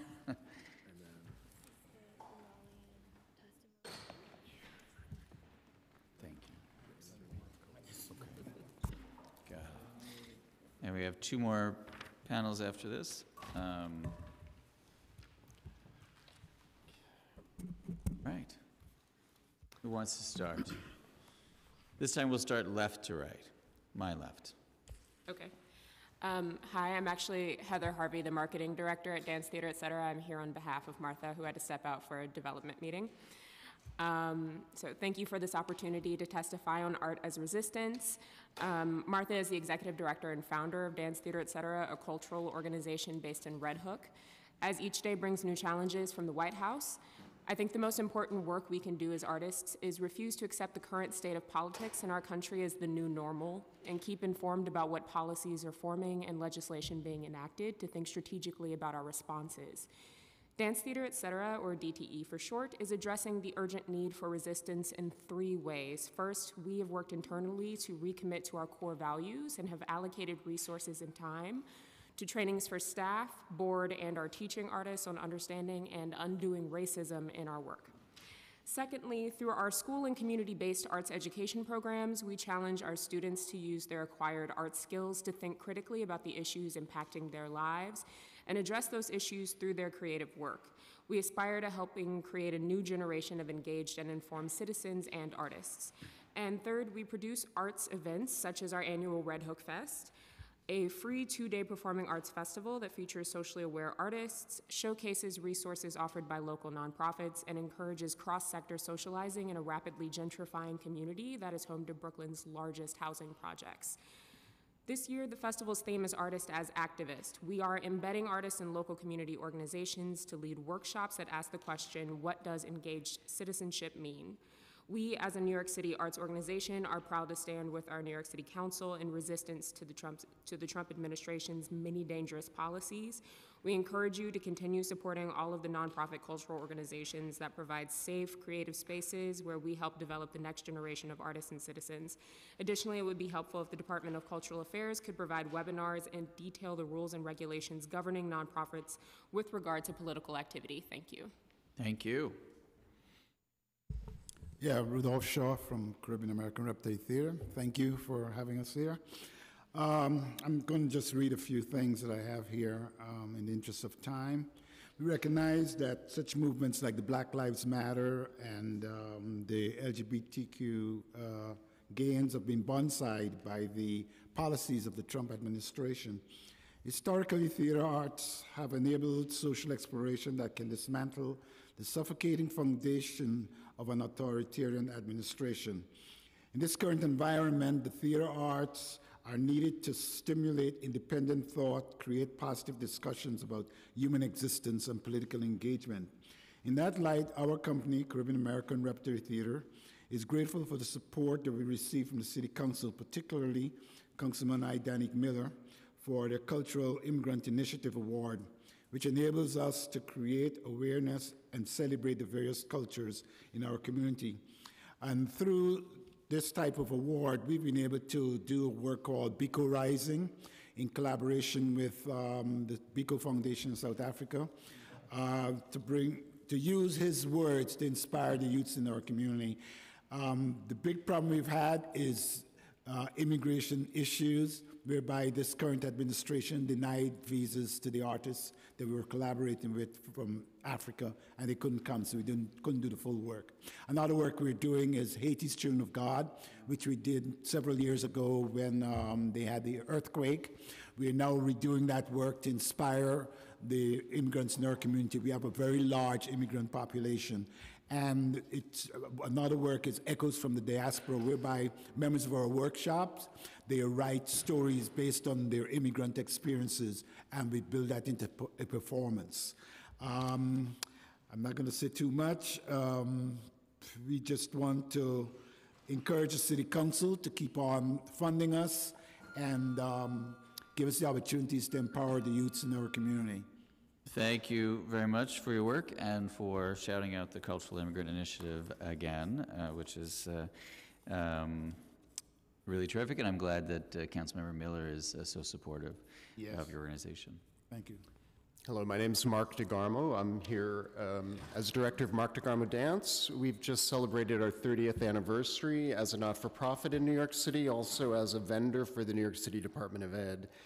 I'm just going to jump off of what I wrote because it was way too long. but a couple of highlights. I think I want to thank the president actually for sort of revealing the dark underbelly of our soul, of the American USA soul. I was just working on some projects in Mexico City and Quebec City, and it was just interesting to see the international outrage of our colleagues on both ends. At Mexico, there's a little more humor. Build your wall, keep you crazy Americans and your guns to the north. But in Canada, a real socialist country, there was really outrage about how could you, where is it going, we're terrified. So I want to talk a little bit about our basic partnership program called Partnerships in Literacy through Dance and Creativity that we've been bringing for 20 years to New York City public schools, fairly much free of charge. I think the council members are well aware that New York City's DOE is the third most segregated big city system in the country, even though it's the largest school district in the country. So we're fighting constantly issues of equity. And what I still see in New York City public schools is a huge inequity, no matter what the promotion has been about increased numbers of arts accessible opportunities in the schools. That's not my experience. Dr. Cynthia Celestine of Jesse Owens, PS 26 in Bed-Stuy, has said to me repeatedly, we don't even have a skeletal budget, we have no budget for the arts. How can this continue in New York City, the arts capital of the world? Our Partnerships in Literacy through Dance and Creativity was just researched by Johns Hopkins University as the first embodied cognition program that's ever been studied in this way, and we had statistically significant increases in our children's state reading test scores. Also a tremendous support from the teachers as well, wanting it to come back. So I would just continue to advocate that we look at funding structures. We've been very gratefully funded by DCLA for 25 years and 2 city council members, but it's way inadequate to the numbers of students organizations like ourselves could be serving if there were actually more money available to support us. Absolutely. Thank you for spreading the message in Mexico and Canada that we are actually still a country that has values that are not espoused by the president. Last on this panel. Hi, I'm Lutz Rath, director and conductor of the Washington Square Music Festival. Thanks for having me. It's hard to justify what can classical music do, or so-called classical music, in order to protest any kind of political movement. Anyway, we're sort of specialized a little bit, and we're a little bit the enfant terrible. The New Yorker called us once the most eclectic outdoor festival in this country. We are eclectic, but we are provocative. By the way, it's our 60th anniversary this year. We are the longest outdoor festival in New York City. When Kennedy got shot in 1963, Leonard Bernstein said, "This will be our reply to violence, to make music more intensely, more beautifully, and more devotedly than ever before." The Washington Square Music Festival has been a long history of doing provocative programs. Just to give you an example, that some of it we represented music which was called degenerate or forbidden music between 1933 and 1945. Also music which was composed in concentration camps, anything which had to do with authoritarian regimes. I spare you the names right now, but also for instruments that normal people don't hear as a solo instrument, like the xylophone, the bass trombone, and the harmonica. The diversity, of course, of Washington Square population is enormous. Remember, John Reed in 1927 climbed on the arch and declared Washington Square the 51st state of the nation.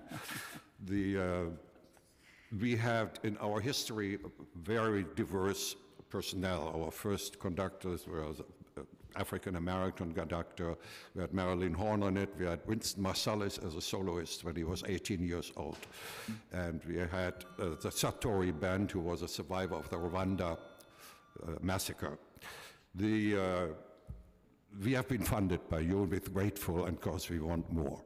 We will also to stay with us because we really like to continue to provoke, and we create thought for the audience. And it has been for 60 years free to the audience, to the public. And the audience, we are packed each time, and we like to continue. That is a very good thing. Thank you, and I'm thrilled that we have classical music represented here in terms of resistance. So thank you all for being here. Our next panel is Brian Gilliam. Is that Brian Gilliam? Yes. Downtown Art.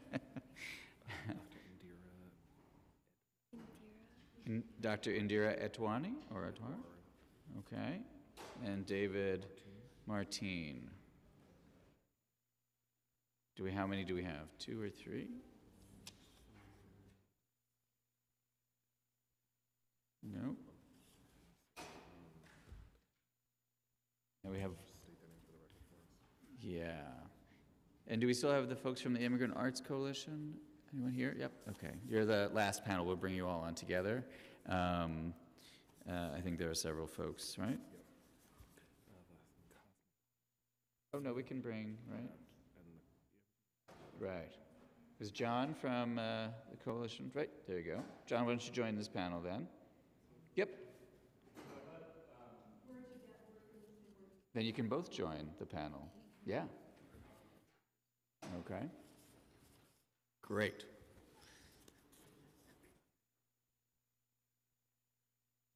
So why don't we go back to this side first? There you go.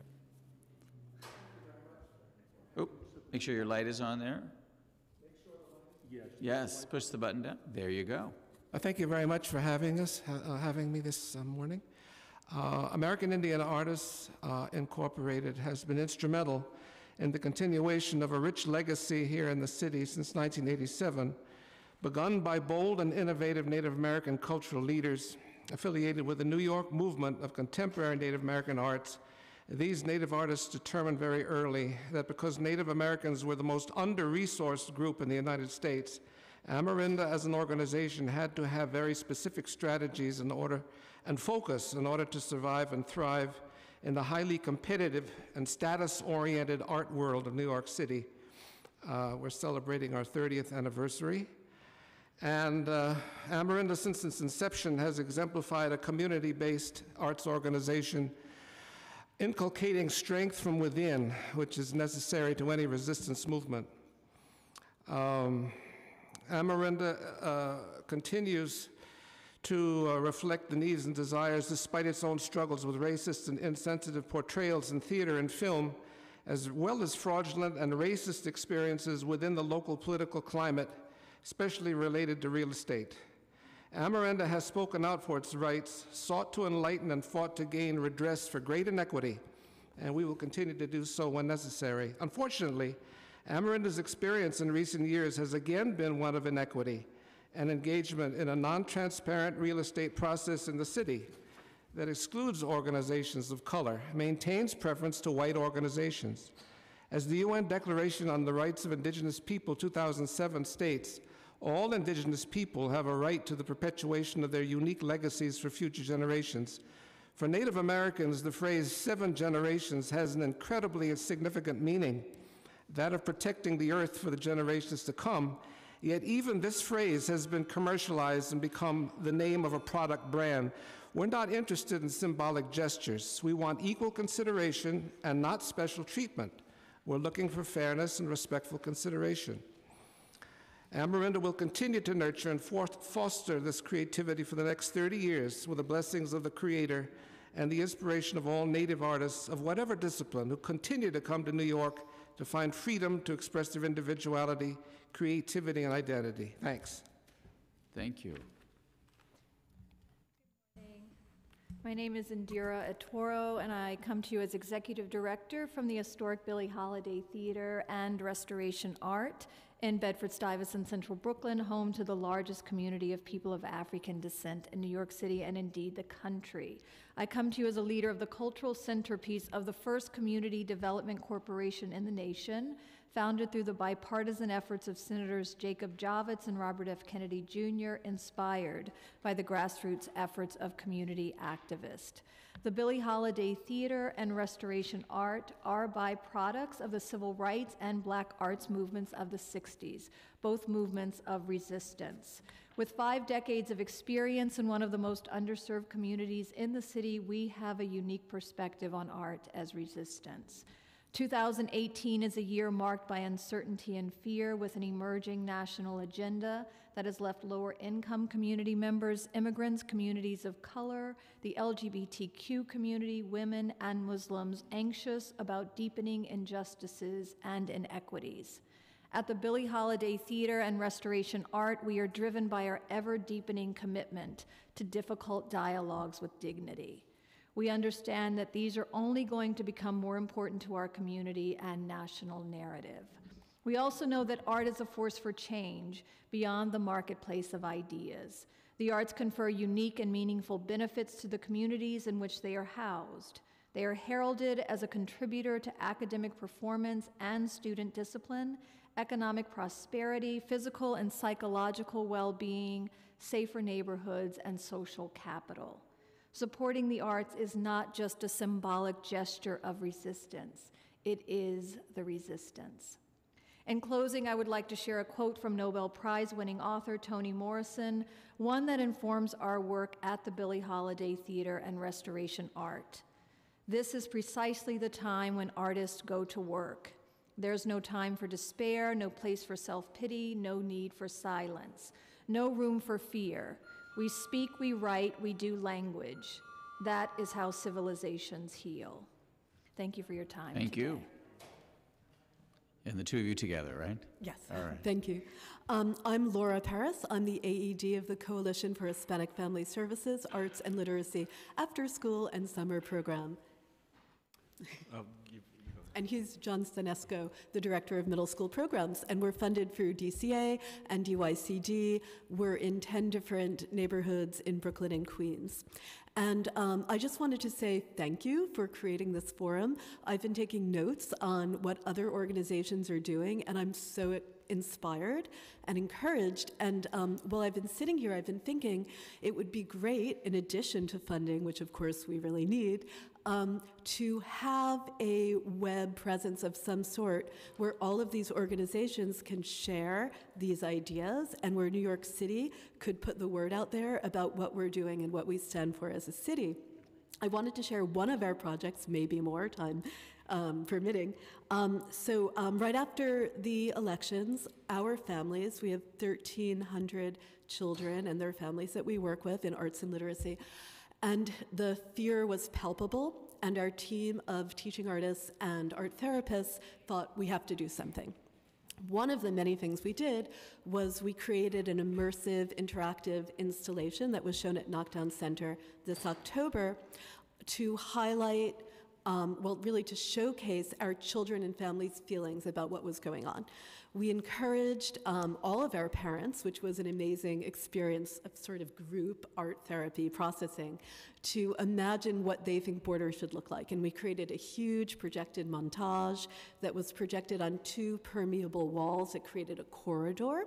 And we had hundreds of pictures imagining more open borders. We also collected interviews, and we had kids decide how they wanted to react, what sort of projects they developed. I'll tell you about maybe 3 of them. So one of them was a really moving puppet show where the kids retold a story of one of their family's immigration experiences and how when they came to New York, friends and families supported them, helped them get work, etc. Another group of kids developed a skit exploring how the Electoral College undermines democracy and how the process of impeachment functions. That was their idea, not ours. Can I ask you to wrap it up? Sorry? Tie it in a bow. Wrap it up and tie it in a bow, if you would.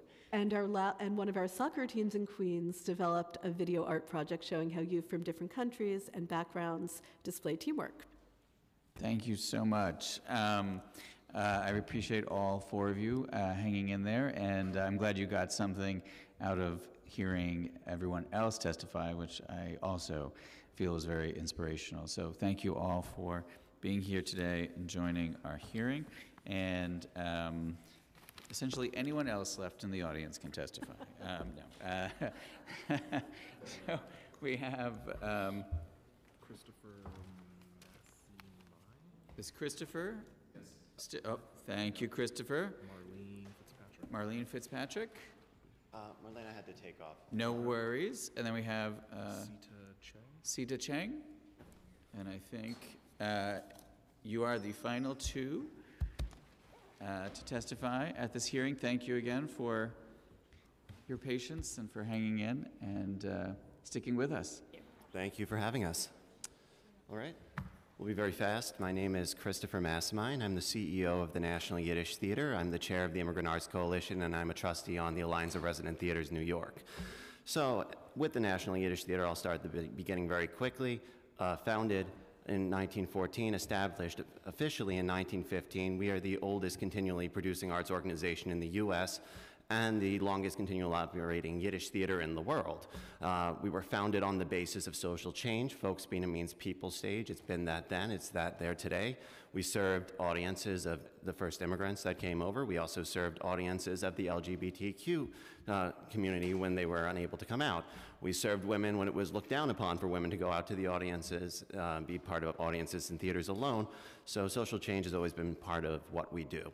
I had an idea that became an action that ultimately resulted in what's very fast becoming a movement. We have several, multicultural, multi-ethnic groups in New York City as pertaining to the arts and culture. I always wondered why the dialogues really haven't come together. So as of last year, we created the first Immigrant Arts Summit, which brought together over 50 multicultural organizations in New York City, government bureaus, agencies, foundations, et cetera. By the end of it, we had a round table and we decided we need to do something about this. Based on 4 principles, we formed the coalition, which serves advocacy, empowerment, diversity support, and collaboration.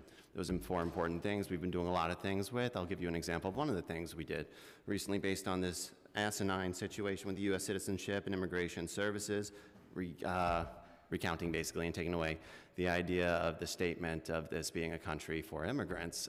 We wrote the administration, and we're hoping for a response on that. Several other things we're doing entail collaborations throughout all of these communities, figuring out how we can find share representations with different audiences, look at the different problems we have, whether they be community issue relations, whether they be, I'll tell you, very quick, whether they be situations where there are more threats and more anti-Semitism and more, feelings of hatred in this country, or whether they be things like talking about visas and getting people on board. We're looking at that. There's all sorts of other stuff we're doing. All I'll say, I'll conclude with this, is we're continuing the dialogue. August 6th through August 8th, we're going to do the second Arts and Immigration Summit at the Museum of Jewish Heritage. It's going to be great. It's going to be big. We're here on the local level, but we're moving very quickly towards the national stage. That's great. Thank you. And last but not least. Hi, I'm Sita Che. I'm a violinist from all-female mariachi band Flor de Toloache, also an executive director of Cosmopolis Collective.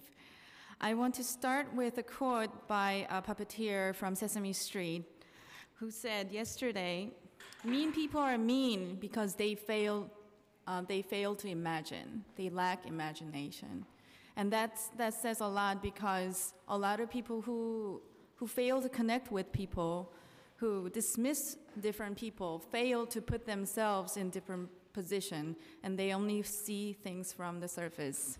This is where art comes in, and I fear that at this state of the current society, in many ways, art has failed the society to remind, to revoke, and to awaken our empathy to connect, and to realize that we are actually so much more connected than we know. And that's why I believe in cultural art. And that's why I formed Cosmopolis Collective. We are musicians individually pursuing pure art, but as a group, we bring our background from Korean culture, from Indian culture, Puerto Rican, and as an American people, because We are all an immigrant here, undocumented or documented. And I wanted to emphasize importance in highlighting the traffic between cultures. The cultures are not just diverse or colorful. There has been so many interaction between cultures that makes us who we are right now. And it is, I believe it is our responsibility as an artist and also as people who support art to shine upon that and to support that cause. Thank you so much. Thank you. Quite a way to end, and I know a lot of people have joined the room for the hearing that's coming afterwards, but for those of you who are new, we're just concluding a 3-hour hearing of the Cultural Affairs Committee on Art as Resistance in the Age of Donald Trump. And so this was the last person to testify in 3 hours. It's been an amazing hearing, learning how artists and cultural organizations are responding to America under President Donald Trump. So thank you so much for sticking it out and being here for 3 hours with me and the rest of the committee. And we will continue to fight on. So thank you all very much. And with that, we are adjourned before a very important hearing takes place in a few minutes in this very room.